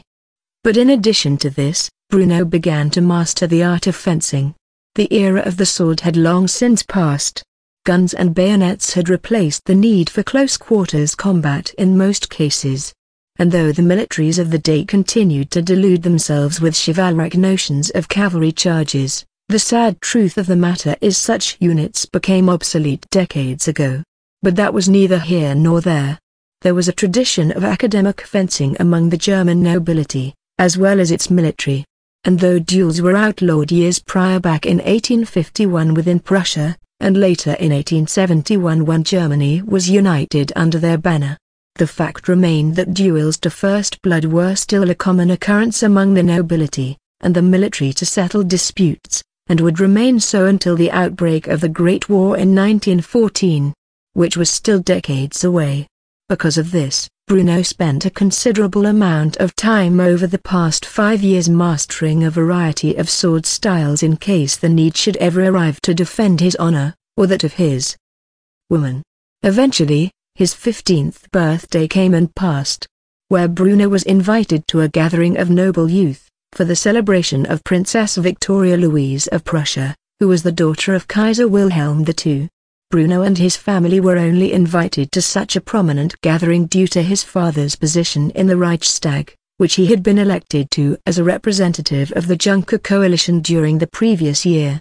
Though his father's aims were far more ambitious as he sought to be appointed to the Bundesrat, which was the higher of Germany's bicameral legislature, and more specifically be placed on the Committee of Land, Army and Fortresses, which would naturally allow himself to place his own family's arms corporation and its products as a priority in terms of future military procurement. But to do that, Bruno's father would need to make connections to the Kaiser, who was also the King of Prussia, meaning that this ball gathering for the princess' upcoming 2nd birthday was the perfect opportunity for such matters. Bruno was not the only one of his siblings afforded the honor of attending this event. In fact, it would be a gathering of thousands of noblemen and their families at the Kaiser's personal palace. And tonight was the night of the event. Bruno looked at himself in the mirror. He had grown so much since first reincarnating into this world. In his past life, he was a relatively mundane-looking man. Especially as he grew older, one would not think much of his appearance. But in this life he had been reborn as a noble scion, and in all honesty his facial features were not half bad. In fact, he was rather handsome by the standards of the day. His golden blonde hair was neatly parted into a style that would be fashionable in the coming decades, while his relatively muscular and athletic physique was hidden behind the ultra-luxurious tailcoat which he wore. By no means had Bruno neglected his physical training in this life and instead was in far better shape than most men of the day. Physical fitness would be a supreme requirement for his future military career, and he was preparing for that day, which appeared to be nearing ever closer. There was a knock on Bruno's door as he adjusted his bootie so that it was perfectly straight, followed by a familiar voice. The voice was feminine, like that of a young girl who was quickly blossoming into a woman. It was meek, and quite embarrassed, as it called out to Bruno from behind. "My lord, are you ready?" Bruno was honestly slightly surprised that his date for the evening had come to personally gather him for the event. But he quickly pushed this to the back of his mind and opened the door to reveal his darling little fiancé copyright. Despite having the memories of a middle-aged man from his past life, Bruno was currently a teenager physically. His body was flooding with hormones that controlled his thoughts. And because of this, when he gazed upon Heidi's teenage form, as she was dressed in a lavish Victorian-style dress, while wearing the accompanying jewelry, he couldn't help but get slightly flustered. He had no idea when they were kids that the girl he would one day marry when they became adults would become such a beautiful woman, and she still had plenty of time to further develop. Bruno was forced to shake his head and remind himself that he shouldn't be having any inappropriate thoughts. But it was hard to do so, with the young woman bashfully averting her gaze from the boy, while her face was as equally flustered as his. Rather than wear her usual twin braid style, she had tidied her golden locks into an elegant bun. And if Bruno was being honest, it added an air of maturity that the girl did not normally have. The two of them persisted in a state of an awkward silence, until ultimately Heidi interrupted it, stammering while she did so. My lord, you really should not have spent so much on this dress and jewelry. It is unbefitting for a bastard like me to waste so much of your money." It was not as if Bruno knew why Heidi felt this way, though he had stopped her bullying problems at home. The ridicule she would receive by the noble girls who were friends with her sisters was something he had no control over. And because of this, the girl was still deeply self-conscious about her position in life. Bruno alone had the ability to convince her to be more confident of herself, which he was quick to do so, with a charming smirk, as he grabbed hold of her dainty chin and forced his fiancé copyright to look him in the eyes.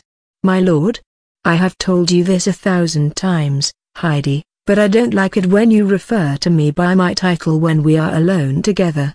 Besides, I spend my money how I please. Is it a sin for me to bestow my future bride with a wardrobe worthy of her beauty?" Heidi's face was as red as can be. She seemed to have a hard time expressing herself, and quickly ran off, no longer able to face Bruno after he said such embarrassing things to her. "I'll wait for you in the automobile, my Bruno." Once she was gone, Bruno sighed and shook his head, thinking how much he would have fallen for the girl if he didn't have his old memories in his head. But give her 5 more years when she was finally an adult, and even he wouldn't be able to resist such feelings. After thinking this, Bruno left the corridor and entered the grand hall of his family's manor, where he saw his brother Ludwig and his parents waiting patiently for his arrival. Ludwig was the only other of their children who had not yet reached the age of majority and moved out after marrying their fiancé copyright. Kurt and all Bruno's other siblings would meet them at the venue. When Bruno's mother saw her youngest boy enter the venue, she ran up and hugged him. She always displayed a little too much motherly affection towards him. His mother's name was Elsa, and frankly, she matched the image that immediately came to mind when he heard the name that should otherwise belong to a princess. Elsa couldn't help but make an embarrassing statement about her youngest child and his current refined appearance. "My baby boy is all grown up. You will be the most handsome young gentleman at the ball."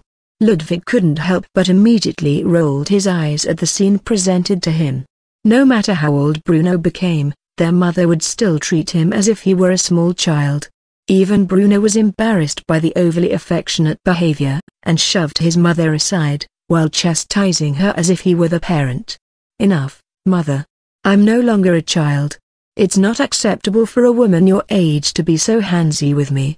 Elsa pouted like a girl half her age and pulled her son's ear while lecturing him about his audacity to scold her. "Who do you think the parent is between the two of us, young man? Dear, are you just going to sit there and not properly discipline our son?"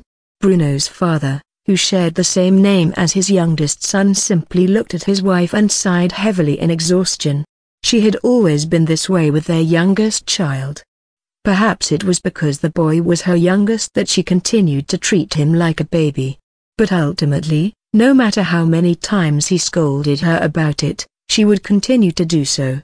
He was resigned to endure such embarrassment, and instead simply told the family to get into the automobile so they could head to the venue. "All right, that's enough, Bruno. Your young fiancé copyright he is already waiting for you in the automobile. As for you Ludwig, your own betrothed is already at the venue, waiting for you to arrive. So let's not waste any further time." With this said, the family set off in their luxurious able to their destination. While the automobile was by no means common, and horse travel was still the primary means of travel within cities like Berlin, the wealthy did have access to early forms of such vehicles which were invented a mere 8 years prior, and Bruno's family was no exception to this. After arriving at the Kaiser's palace, and being properly greeted into the main hall where a massive gathering of nobles was taking place, Bruno took Heidi's hand, who was shaking with anxiety, and led her into the venue. Many eyes were drawn to the two of them, not only because of Bruno's family's recently established position within German politics, but because they were shocked that the rumors were actually true. Until now, Bruno and Heidi had never truly been to a public event such as this together. Bruno after all had a tendency to avoid such social gatherings, as he had no interest in rubbing shoulder with a bunch of rich snobs who acted like they were superior to them because their great-great-grandfather may have invented something like the toilet brush. No, he would rather mingle with people who had more promising talents. Still, at his father's behest he was forced to attend today. And since it was a social gathering, he naturally brought his young fiancée copyright with him. Heidi was well known for being the illegitimate daughter of a wealthy prince, and there had been rumors that an engagement existed between her and the youngest son of a wealthy junker. But now it was fully confirmed, and people stared and made whispers among one another. But there was one thing that people did not expect, and that was the fact that the young bastard girl would, when dressed up, exhibit the qualities associated with her noble bloodline. Her elder sisters were at the event and stared with hideous expressions at their youngest half-sister, who, despite being just barely capable of embracing the monarch teenager, was already more beautiful than any of them.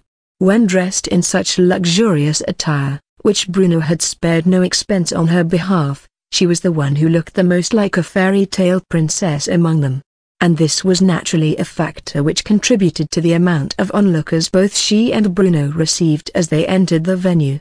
Knowing how frightened Heidi had become due to all the looks and whispers she was receiving, Bruno shocked her by pulling her into his arms, and stated the words that absolutely made every noble girl and woman in attendance furious beyond measure.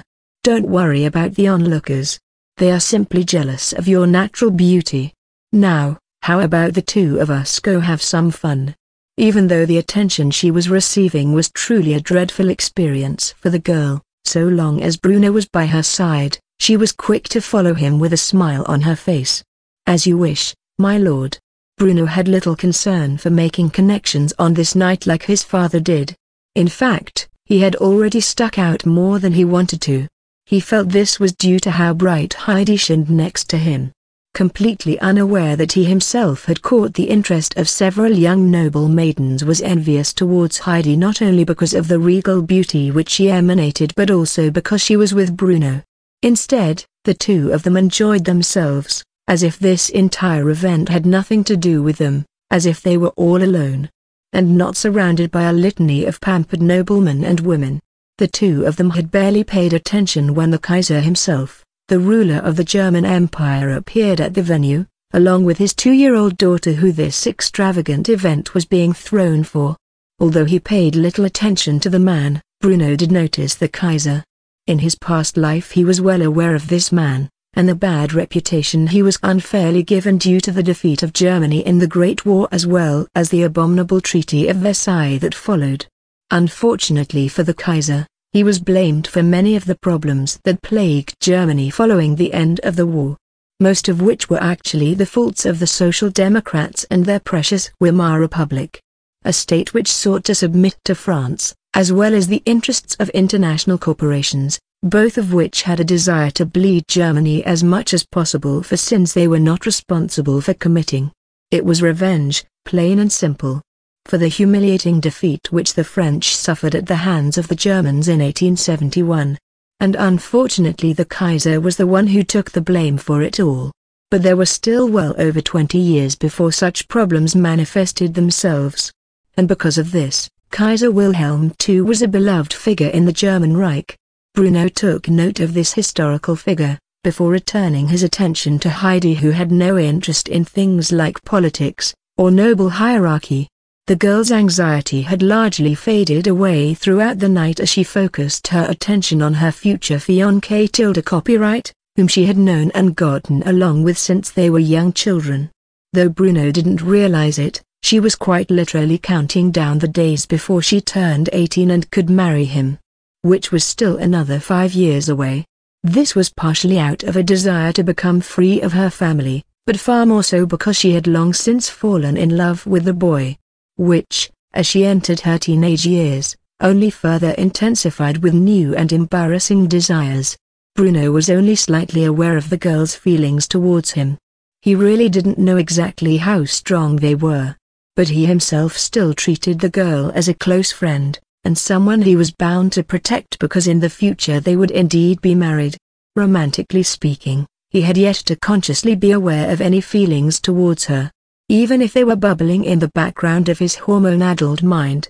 Because of this, the two of them comfortably chatted in the background of the event, entirely unaware that there had been a very sinister set of eyes latching onto the couple. And those were the eyes of Princess Clara von Bentham-Tecklenburg, who was the eldest sister of Heidi's. By now she was in her early 20s, and was fully married to a prince from a proper principality. After being slapped by Bruno years ago, Clara had never forgiven the man, nor her half-sister Heidi, who from then on she was not allowed to directly bully or harass.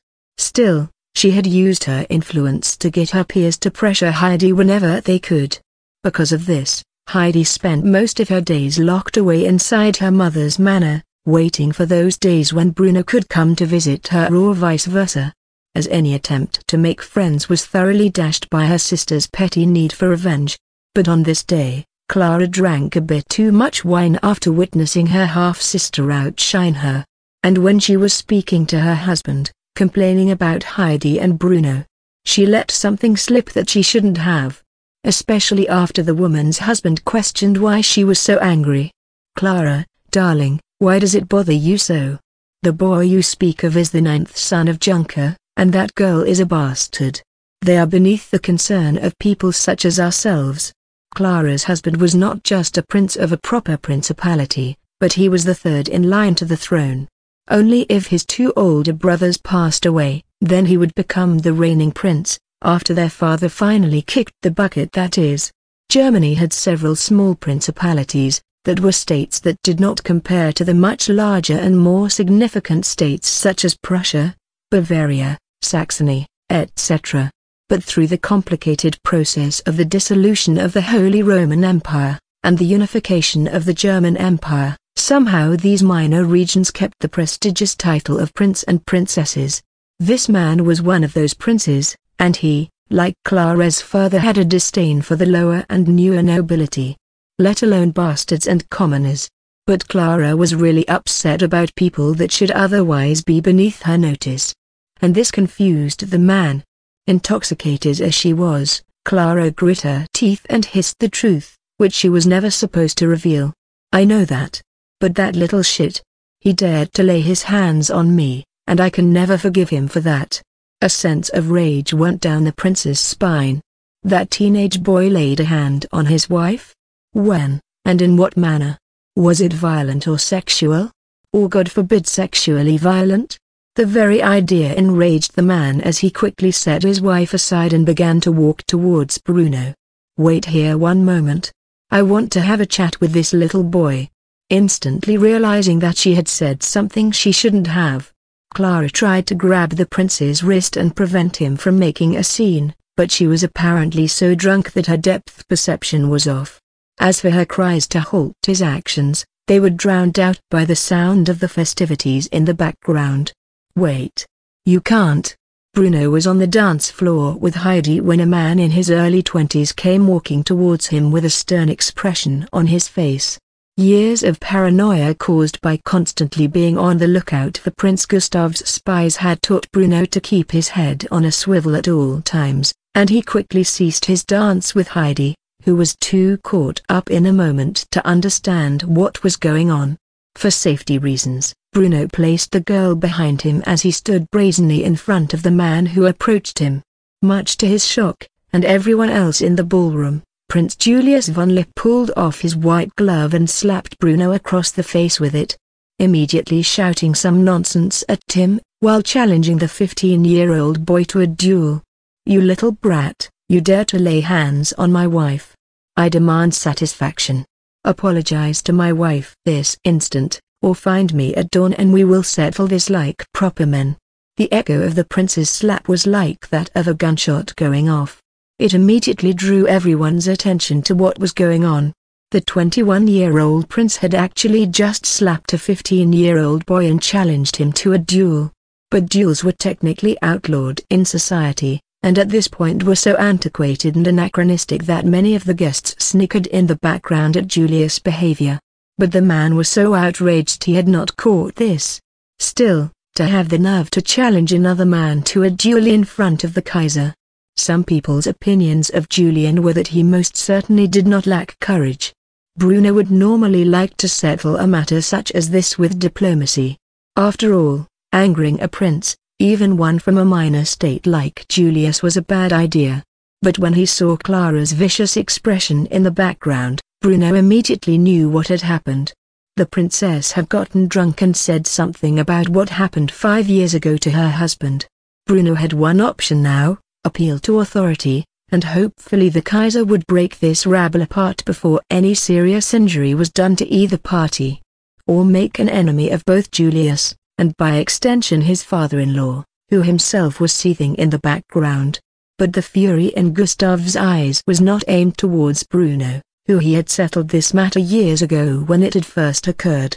Rather, his wrath was directed towards his errant daughter, who had revealed something that could have a very negative effect not only on her own family and upbringing, but on that of the prince she was married to. Ultimately, Bruno decided not to back down, and instead appealed to the authority of the Kaiser, who was watching the developments with great interest, while those around him whispered about the audacity of what was happening. "Though I don't know what I have done to offend you, if you challenge me here in front of so many witnesses, you are compelling me to accept your offer. That is, of course, if the Kaiser would permit something as roguish as a duel." The reality of the situation was that the honor of the woman in question being fought over was not that of the Princess Clara, but rather of the bastard girl known as Heidi Krieger. After all, this whole ordeal started because Bruno dared to defend her against her older half-sister's attempted abuse. Few people knew this, but for those who did, it was something they did not want to become public. And because of this, Heidi tried to get Bruno to stop before the Kaiser could respond. "My lord, you don't need to do this. There is no need for you to risk injury for the sake of someone like me." Bruno had a stern expression as he eyed Prince Julius, but when he turned around and responded to Heidi's concerns, it was one of nothing but warmth. He patted the girl's head in front of everyone, while assuring her that he was happy to defend her honor. Do you think I fear a half-wit who so brazenly challenges a teenage boy to a duel despite not knowing the full circumstances behind his petty rage? I would be honored to take up the sword on behalf of your honor, my lady. The crowd began to whisper among themselves regarding all kinds of things. Despite being a bastard, Bruno had referred to Heidi as my lady, which was wholly inappropriate to do so, as such a term implied noble status. Second, he said he was taking up this duel on behalf of her honor, but the prince had challenged Bruno on behalf of his wife's honor, who was the Princess Clara von Bentheim-Tecklenburg, who Bruno had apparently laid his hands on. After a brief spread of rumors, people quickly realized Heidi was Clara's half-sister, and that Bruno had likely offended the princess on the girl's behalf at some unknown time and place. Needless to say, Julius was confused by this development, as it was nothing like his wife had told him. As for the Kaiser, he was sufficiently inebriated to have taken an interest in this plot development. Sure, a duel would not exactly be legal in this day and age. But as long as it wasn't to the death, then wouldn't it just be a nice display of fencing for his guests? It was, after all, his beloved daughter's second birthday, and what better way to honor the girl than by having two men fight at her celebration? Because of this, the Kaiser broke out into applause, stealing everyone's attention away from the drama as he gave permission for the duel to be held here and now in his home. Wonderful. Simply wonderful. The passionate display of youth. It's a perfect scene for us all to enjoy, isn't it? Though a duel to the death would most certainly violate the law. I would not be above permitting a fencing exhibition between the two of you. Would you two young gentlemen perhaps be interested in a bit of Mensa? The winner, of course, will be determined by whoever yields first. So how about it? Bruno sighed heavily. He realized that he should not have expected the Kaiser, who had been known in his past life for having fanciful thoughts towards war and chivalry, to prevent this duel from taking place. And realizing that he had no other choice, Bruno was quick to accept the offer with a respectful bow. My Kaiser, it would be my honor to perform a bout of fencing with the prince here as an honorable display for your daughter's second birthday. Prince Julius had a smug smirk on his face. This boy wanted to beat him in a bout of fencing? He himself was a regional Mensa champion. What could a mere child have in comparison to his skills? With the Kaiser's permission, the two men were handed swords of the épée variety. This was not your standard épée of modern sport fencing. Its blade was sharp and its point was intact. Normally, the fencers would be given a pair of protective goggles and some form of body armor. But in this case, only the swords were given. After all, this was a duel disguised as a fencing match. The ballroom floor was vacated with all parties other than the fencers gathered to the side, many of which had drinks in their hands as they made bets on who they thought would win the bout. As for the referee, it was the Chancellor himself. With the infamous Iron Chancellor, Otto von Bismarck, having retired a mere 4 years prior. This meant that the man acting as witness and referee for the duel was none other than Leo von Capravi, who made sure the two fencers were aware of the rules before going at it. Heidi did not have the nerve to look and watch Bruno get hurt. She wanted desperately to look away and look back, only for things to be perfectly normal. As if this duel was a mere fanciful thought. But something within her told her that it was her duty to watch the man she loved fight on behalf of her honor. And as embarrassed as she might be in that moment, so much so that she couldn't open her eyes and express her thoughts at the same time, she mustered the courage in that moment and shouted a sentiment that would not be forgotten by anyone who bore witness. You can do this, my love. I believe in you. Bruno was testing the balance of his blade when he heard this, while waiting for the duel to begin. His face became flustered as he heard the words "my love" so shamelessly bespoken by Heidi. It took him a second to recover, and when he did so, he chuckled and shook his head. His opponent was grimacing at Bruno's nonchalant nature. The boy was clearly not considering him to be a threat. And because of this, there was a gruff tone in his voice as questioned Bruno's actions. And what, pray tell, is so funny? Bruno sighed as he took a fencing stance with his épée, pointing the blade in the direction of his opponent. There was a confident expression on his face as he said the words that enraged his opponent. "How can I possibly have the face when my lady expresses such love for me?" With this, the bout began, and before Julius even realized it, his torso had been pierced by his opponent. It was not a mortal wound, but the blade did indeed pierce the flesh and was quickly withdrawn. Julius and the crowd were in disbelief at how swiftly and skillfully Bruno had moved. Had it been a duel to first blood, then the bout would have been decided just as it had begun. But this duel would only end when one yielded. And the prince was a stubborn fool. He howled in pain like a pig that had been stuck by a spear, while screaming at Bruno for his attack. "You little shit! You stabbed me?" Bruno stared at his opponent as if he was an idiot before expressing this sentiment aloud. One that caused the entire crowd, except for Clara, to break out into laughter. "I mean honestly, Your Grace? What were you expecting? This is a duel, not a knitting competition. Now do you yield? Or do I need to poke a few more holes in you before you see reason?" Julius was in disbelief. He was a regional Mensa champion. And yet this boy, this 15-year-old child, has struck him so swiftly? Where was his honor? Where was his face after enduring such an insult? He quickly thrusted his blade towards Bruno, and vicious at that, aiming for Bruno's eye in an attempt to blind him. But Bruno's reflexes were swift. Acting on mere impulse and muscle memory, he parried the blade, and struck the prince in the shoulder with another aggravating and piercing blow. Upon seeing the prince try to so grievously wound him, Bruno saw no point in showing mercy. At first he had decided to give the prince a fair fight, in order to maintain some face for his lofty title. But after witnessing the fool try to blind him for no reason, Bruno took off the kiddie gloves and increased the speed and intensity of his thrusts, piercing the man's body again and again and again, until his blood had seeped through his white dress shirt and stained it red. Yet time and again Julius would raise to attack Bruno, only for his attempts to be quickly thwarted, resulting in another counter-attack that struck his body. There were so many holes in Julius' torso that he was now in danger of dying from blood loss, ultimately forcing the referee to step in and call an end to the contest. The Kaiser's Libguard quickly restrained Julius, who went out of control as he realized he had been completely and utterly humiliated in his attempt to protect his wife's honor, and by a 15-year-old boy no less. "This isn't over. So long as I can still breathe I will not yield." But the referee had called an end to the contest. No matter how much determination the prince may have, he lost, and was escorted to a proper clinic to treat his wounds, and rather forcefully by the Kaiser's Libguard.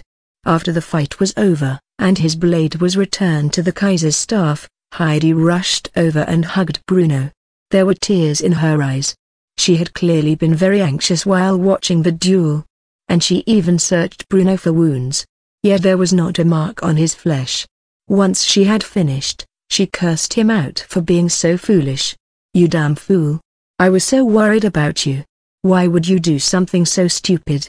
Bruno smirked and patted the girl's silky golden hair, before saying the first words that came to his head, which he thought would make him look like a proper nobleman. "For your honor, my lady? I would gladly give my life." Heidi was truly stunned into silence when she heard these words come from Bruno's mouth. Though Bruno didn't realize it, his nonchalant statement had actually reached the depths of the girl's heart. If she was already head over heels in love with the boy, she was now dedicated to being his dutiful wife for the rest of her life. She wiped the tears in her eyes, and leaned in close, taking advantage of Bruno's embarrassment towards his own shameless statement to kiss him on the lips, thoroughly causing the boy's brain to melt down. Bruno stood there in silence as Heidi finished her peck on the lips, before she made a statement that would force Bruno to honor his remarks. "I'll hold you to that promise." Contrary to what Bruno's father initially believed would happen following his son's duel with the Prince of Lip, the Kaiser was not at all offended by the boy's actions, and was actually quite pleased with his performance, going out of his way to approach Bruno's father and establish ties with him. Because of this, Bruno's father and the Junker coalition would gain a significant amount of favor in the Reichstag's next election. and in the coming years, Bruno's father would be appointed to the Bundesrat as he desired. Despite Prince Julius' grievous injuries, he did not perish, and instead made a full recovery. And though he wanted to take vengeance on Bruno for humiliating him to such a degree, his father condemned him in the most severe of terms, and made sure that the prince would not make any trouble. Another 2 years had passed in the blink of an eye. Bruno finished up his schooling without incident and applied for admission to the Royal Prussian Main Cadet Institute, with the personal recommendation of the Kaiser himself, who had begun keeping a close eye on Bruno ever since his performance on that fateful night. Bruno was accepted with ease into Prussia's foremost military academy for training new officers. Like most military academies, Bruno would be forced to live in the barracks, meaning he would not be able to return home for some time. Because of this, he gathered his mother, father, and young fiancée Tilda Copyright E together in his home, where he said his temporary farewells, as he would not be able to see any of them until the holidays when they were granted leave. Both Elsa and Heidi were in tears, as they did not want to wait so long to see the boy, no, the young man, return from the academy. However, his father had a look of pride on his face, as he congratulated Bruno on getting admitted to the academy like his brothers had before him. "Bruno, I had no doubt that someone of your talents would get accepted to the Royal Prussian Main Cadet Institute. Your talents are exceptional, perhaps even peerless among those your own age.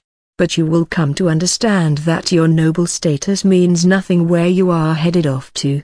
Gone are the days where nobility gain esteemed positions in the military because of their heritage. The army is a place of pure meritocracy. You will gain your position when you earn it, but you must start out from the bottom like everyone else. I recommend that you do not behave poorly towards those of common birth, as they too will be alongside you as your fellow cadets. And it would be unwise to make enemies simply because our family has earned the honor of being called lords." Bruno naturally had no intentions of looking down upon commoners. He had never done so in this life, and the reason for that was simple. He still had memories of his past life where it was an era long after the monarchy and noble families had fallen from power and glory. Because of this, he had no such arrogance simply because his family was born into a higher social class. Thus, he nodded his head and assured his father he need not worry about such things. "You don't need to fret over such matters, father. Since when have I ever treated someone poorly simply because they were a commoner?" This assuring statement caused Bruno's father to smile and nod his head in agreement with his youngest son's remarks. "Indeed, you are not like your brothers. Since a young age, you have had an air of wisdom and maturity that usually only comes with exceptional life experience. I do not worry about you in the slightest. Now, I believe you have 2 ladies waiting to say their farewells to you." Bruno shook his father's hand before turning to address his mother. Despite the fact that she was in her mid-40s, she looked as if she were 10 years younger. She was crying profusely over the idea that her youngest son had finally become a man. No matter how much she tried to resist the urge to hug her youngest son, Elsa could not do so. She clung tightly to Bruno and made him promise that he would be okay. "My baby boy is all grown up, and going off to the academy. Promise me, Bruno, that you will write to your mother every day. I want to hear how life is treating you in the army. If anyone dares bully you, you tell your mother and she will straighten them out real quick." Bruno had to force himself away from his mother's embrace. He had long since grown accustomed to her overprotective nature, but he would also never make a promise he couldn't fulfill. Because of this, he was quick to reject his mother's request, but assured her everything would be fine. "Relax, mother, it's not like I am going off to war. I'm simply attending a military institute of higher learning. I'll be fine." The woman tried to hug Bruno again, but he evaded with his cat-like reflexes. Meanwhile, his father patted the woman's shoulder and held her in place with his firm grip to ensure that she didn't try to keep the boy any longer. After all, there was another young woman who required Bruno's attention far more than his mother. Though she was only a bastard, and an unrecognized one at that. Bruno's father had long since grown accustomed to Heidi being a good match for his son, and had even begun to refer to her as a young lady in private, despite her not being a noblewoman. Bruno gave his father a slight nod of approval before walking over to Heidi, who, like his mother, was crying. She had grown up even more since that ball 2 years ago, and was now physically mature, even if she was not yet legally an adult. Bruno wiped the tear from the young maiden's eyes with his finger. Before hugging her tightly, he assured the young woman that he would be back before she even realized it. "Heidi, must you really cry over something like this? It will only be a few months before we see each other again. You're a grown woman now, one that I will one day be proud to call my wife. Surely you can wait for my return. After all, if I am ever called off to war, you will be required to wait much longer." There was no fear in Heidi's eyes when Bruno said one day he will be marching to war. Rather, she simply smiled and nodded her head, assuring him that she would faithfully await his return. "I promise, I will wait until you come to find me. And in 2 years, we can finally be married." Bruno patted the young woman's silky golden hair, as he had often done in the past when they were children, and said goodbye, while the family servants grabbed his trunks and escorted them out the front door to the automobile. "This is goodbye for now, Heidi. I will see you in a few months." After saying this, Bruno walked out the door of his family's manor, which had been his home since his reincarnation into this era. He did not take a second to look back, fully embracing his future, one which he hoped would allow him to lead Germany to victory in the coming century, so that the past mistakes of his previous life could be thoroughly rewritten. Upon arrival at the Royal Prussian Main Cadet Institute, found himself lined up with all the other cadets, as a drill instructor barked commands at them. As someone who had previously undergone a similar experience in his past life, Bruno was well accustomed to such harshness. After basic orientation, Bruno was forced to change into his cadet uniform, along with all others, and was escorted to the barracks where he met with several other young men. The officer corps of the German army was filled with many men of noble blood, but there were also commoners among their ranks as well.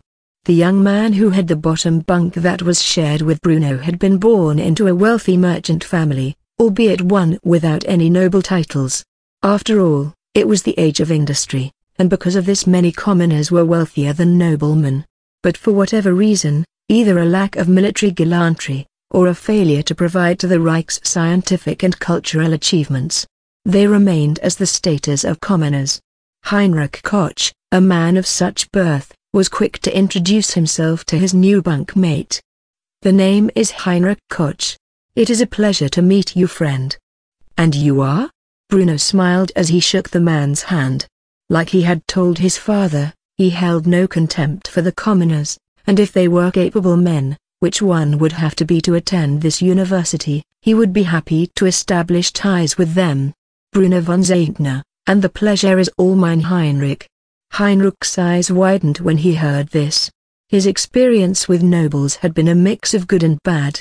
Many were happy to exchange pleasantries to his face, but were more than willing to smear his reputation behind his back, while others just openly looked down on him because of his family's commoner status.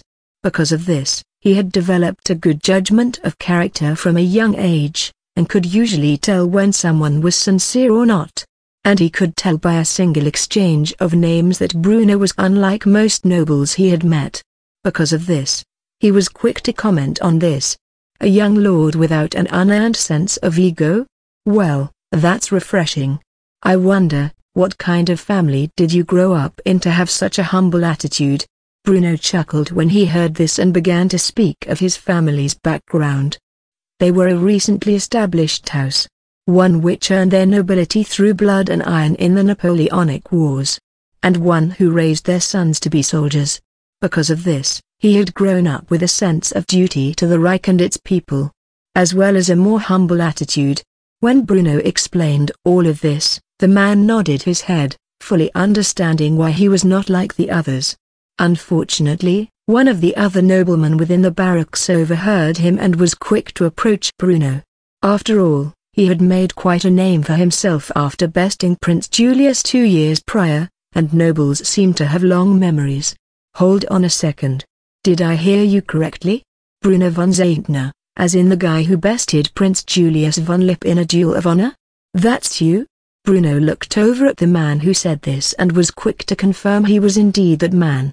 That's correct. Although it was really just a glorified fencing match. Why do you ask?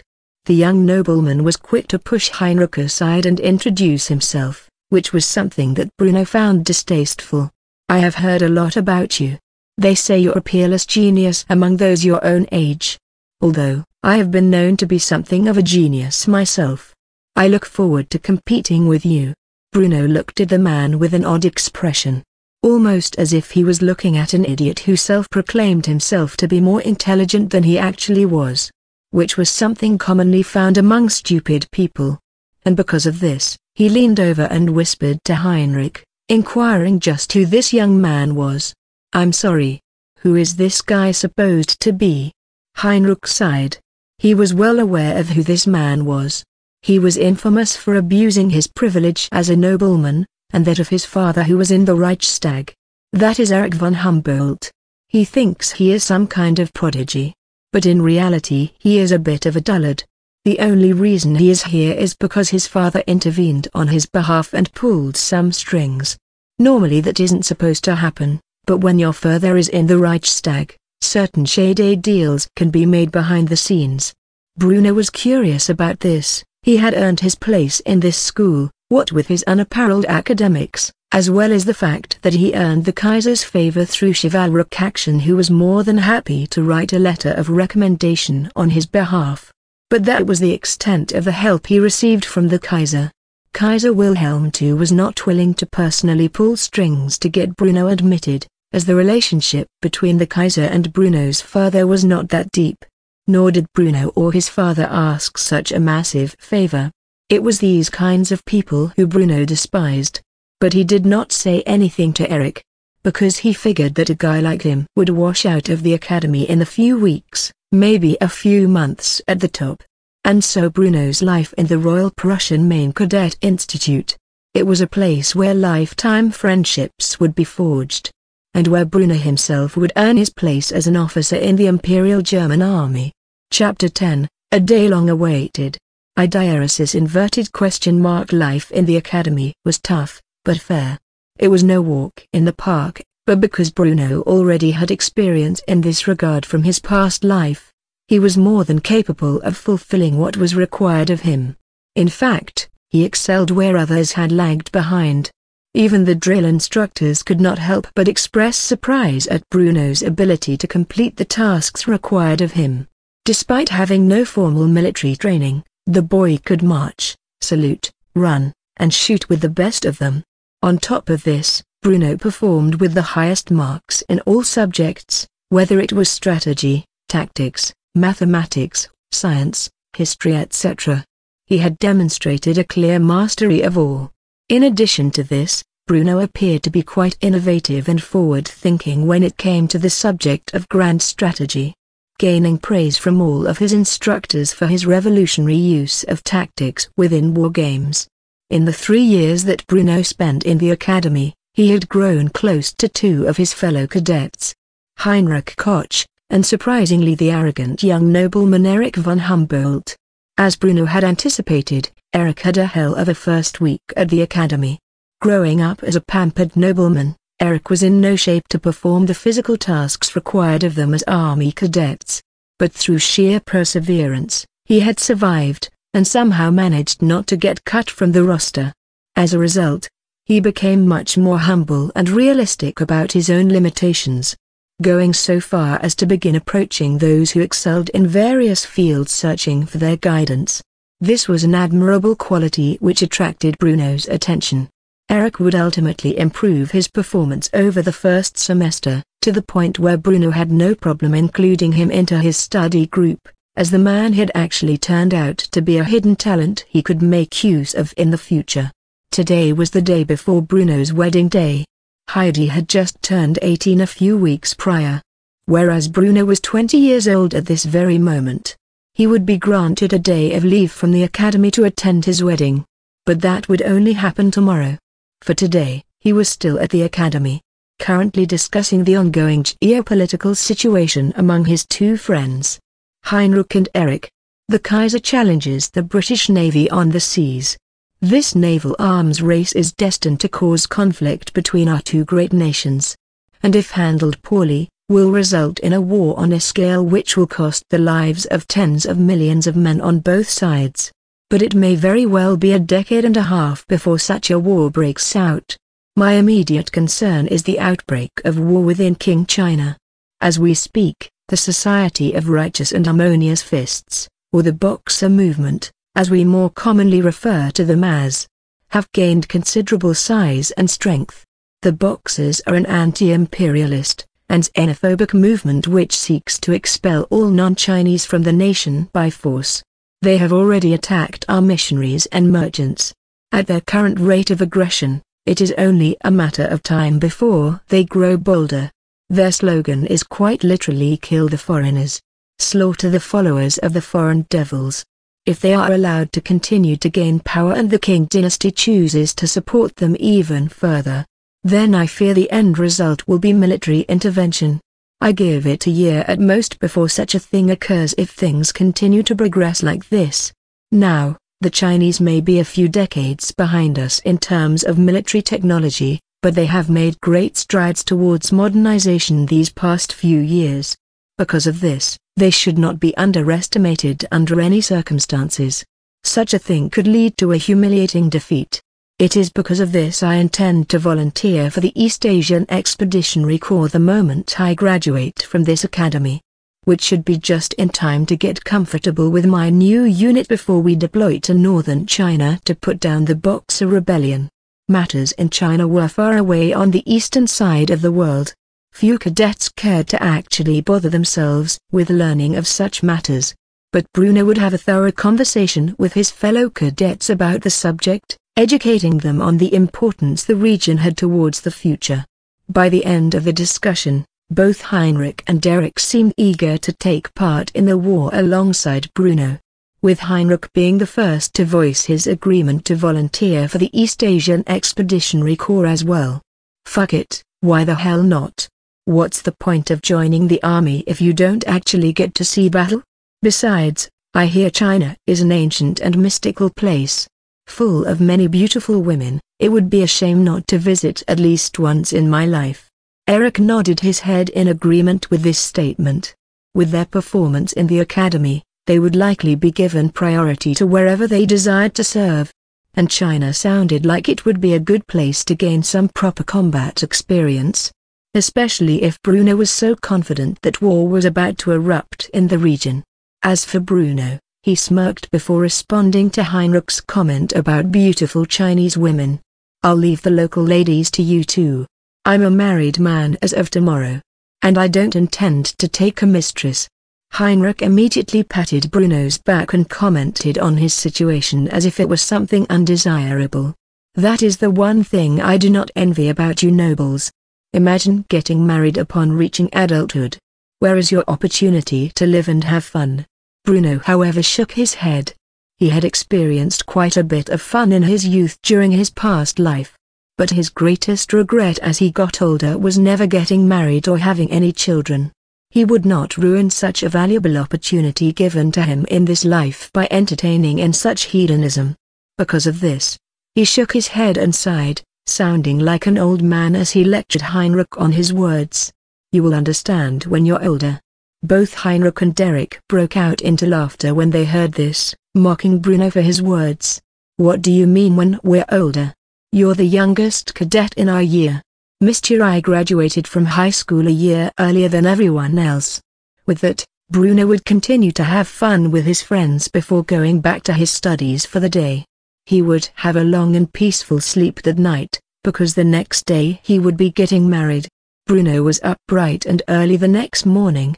He was transported to his family's estate where he would prepare for the wedding, which was being held later that day at a church in Berlin. As a Prussian, his family were Protestants, not that Bruno cared for religion at all. Still, the entire family had gathered, and not just his father, mother, and siblings, but all of his uncles, aunts and cousins as well. In addition to this, Heidi's mother was present. As for her father and half-siblings, none of them dared show up at a bastard's wedding.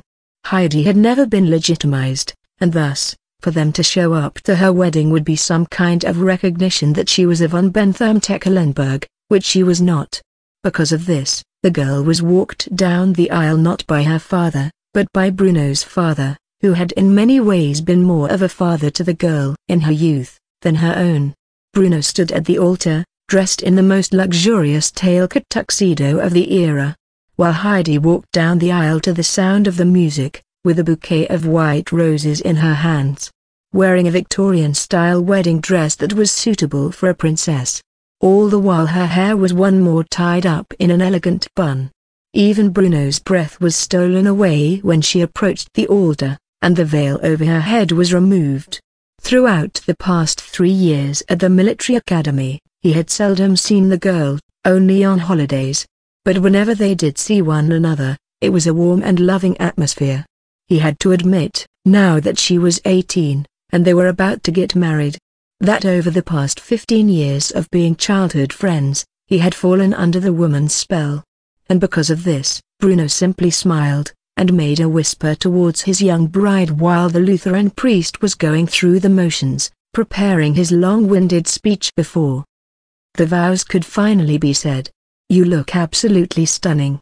I am truly at a loss for words." Heidi smiled, and blushed, trying not to make it obvious that she was speaking to Bruno while the priest was continuing with the traditional wedding speech. She couldn't help but make a comment about Bruno's appearance, albeit far more light-hearted. "You don't look so bad yourself." Eventually, the part where the priest asked about the vows came, where the young couple both said the words "I do" before being granted to kiss one another, where Bruno approached his young bride and held her tightly in his arms, placing a wholesome kiss on her lips, and thus sealing their marriage as husband and wife from this day forward, until final days. The wedding reception was held in Bruno's family home. For the time being as a cadet, Bruno did not have his own home as he was living in the barracks. But that would change shortly after he graduated. Or so he thought. But during the night of festivities, drinking, feasting, and plenty of gifts to the newly married couple, Bruno's father approached him and took him aside. He wanted to have a few words with the boy in private. The two of them entered the balcony of the family's estate, where the light of a full moon was high in the air. Bruno figured his father was going to say something about how proud he was, like he had done the day he entered the military academy. But instead, the man surprised him by tossing him a set of keys. Bruno's heightened reflexes caught the keys, where he stared at them with curiosity. That is until the old man finally spoke up and revealed what they unlocked. "Those are yours now. I recently purchased this old manor, not far from the nearest military base. It's a quaint little home, one that has been thoroughly renovated to make use of all the modern technology that the two of you have grown up with. You and Heidi can make it your home as you build your family together. Consider it my wedding gift to you, son." Bruno was surprised that his father had bought him an entire house, but only for a second. When he thought about it, he realized the cost of such a home was a drop in the hat compared to his family's wealth. They were quite wealthy, more than enough to afford such an expensive present as a wedding gift. But, still, Bruno had yet to reveal to his father his plans to go to war, and he was quick to do so as he felt guilty about owning a house he would not have the luxury to spend much time in. "Father, this is more than I could ever ask of you. But when I graduate I intend to volunteer to the East Asian Expeditionary Corps. I won't be home outside those few weeks of leave I am granted each year. At least not for the first 2 years of my service. After that, I'll request a transfer back to Berlin. Don't you think it would be cruel to ask Heidi to live in such a home by herself?" Bruno's father was naturally surprised by what his son had said, but he was not ignorant of the ongoings in China. He, too, was certain that Germany would be deploying troops to the region within a year's time. And because of this, he was quick to ask his son if he understood exactly what he was getting himself into. "Bruno, you are aware of what's going on in China right now, yes?" Are you really going to go off to war so soon after graduating from the academy? Bruno's father naturally knew about war and its horrors.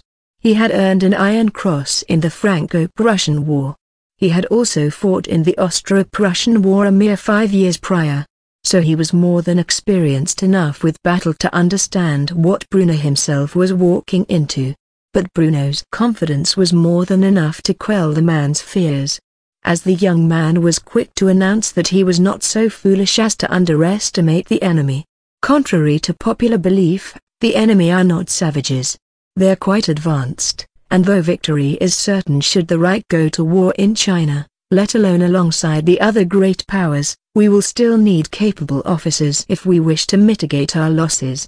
I am confident enough in my own ability to lead men into battle.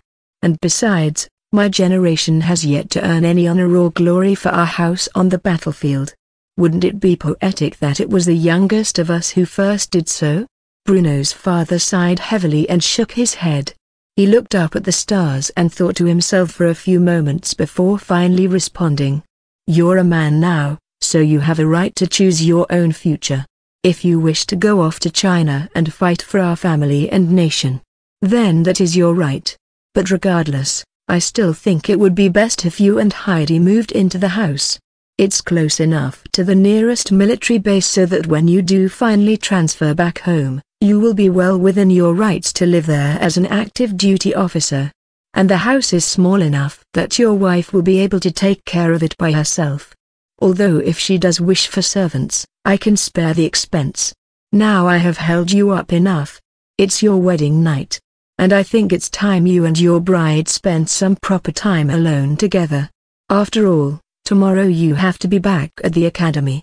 So go, enjoy yourself while you can. Bruno smiled and nodded towards his father, stashing the key to his new manor away in his pocket, before running off to regroup with Heidi.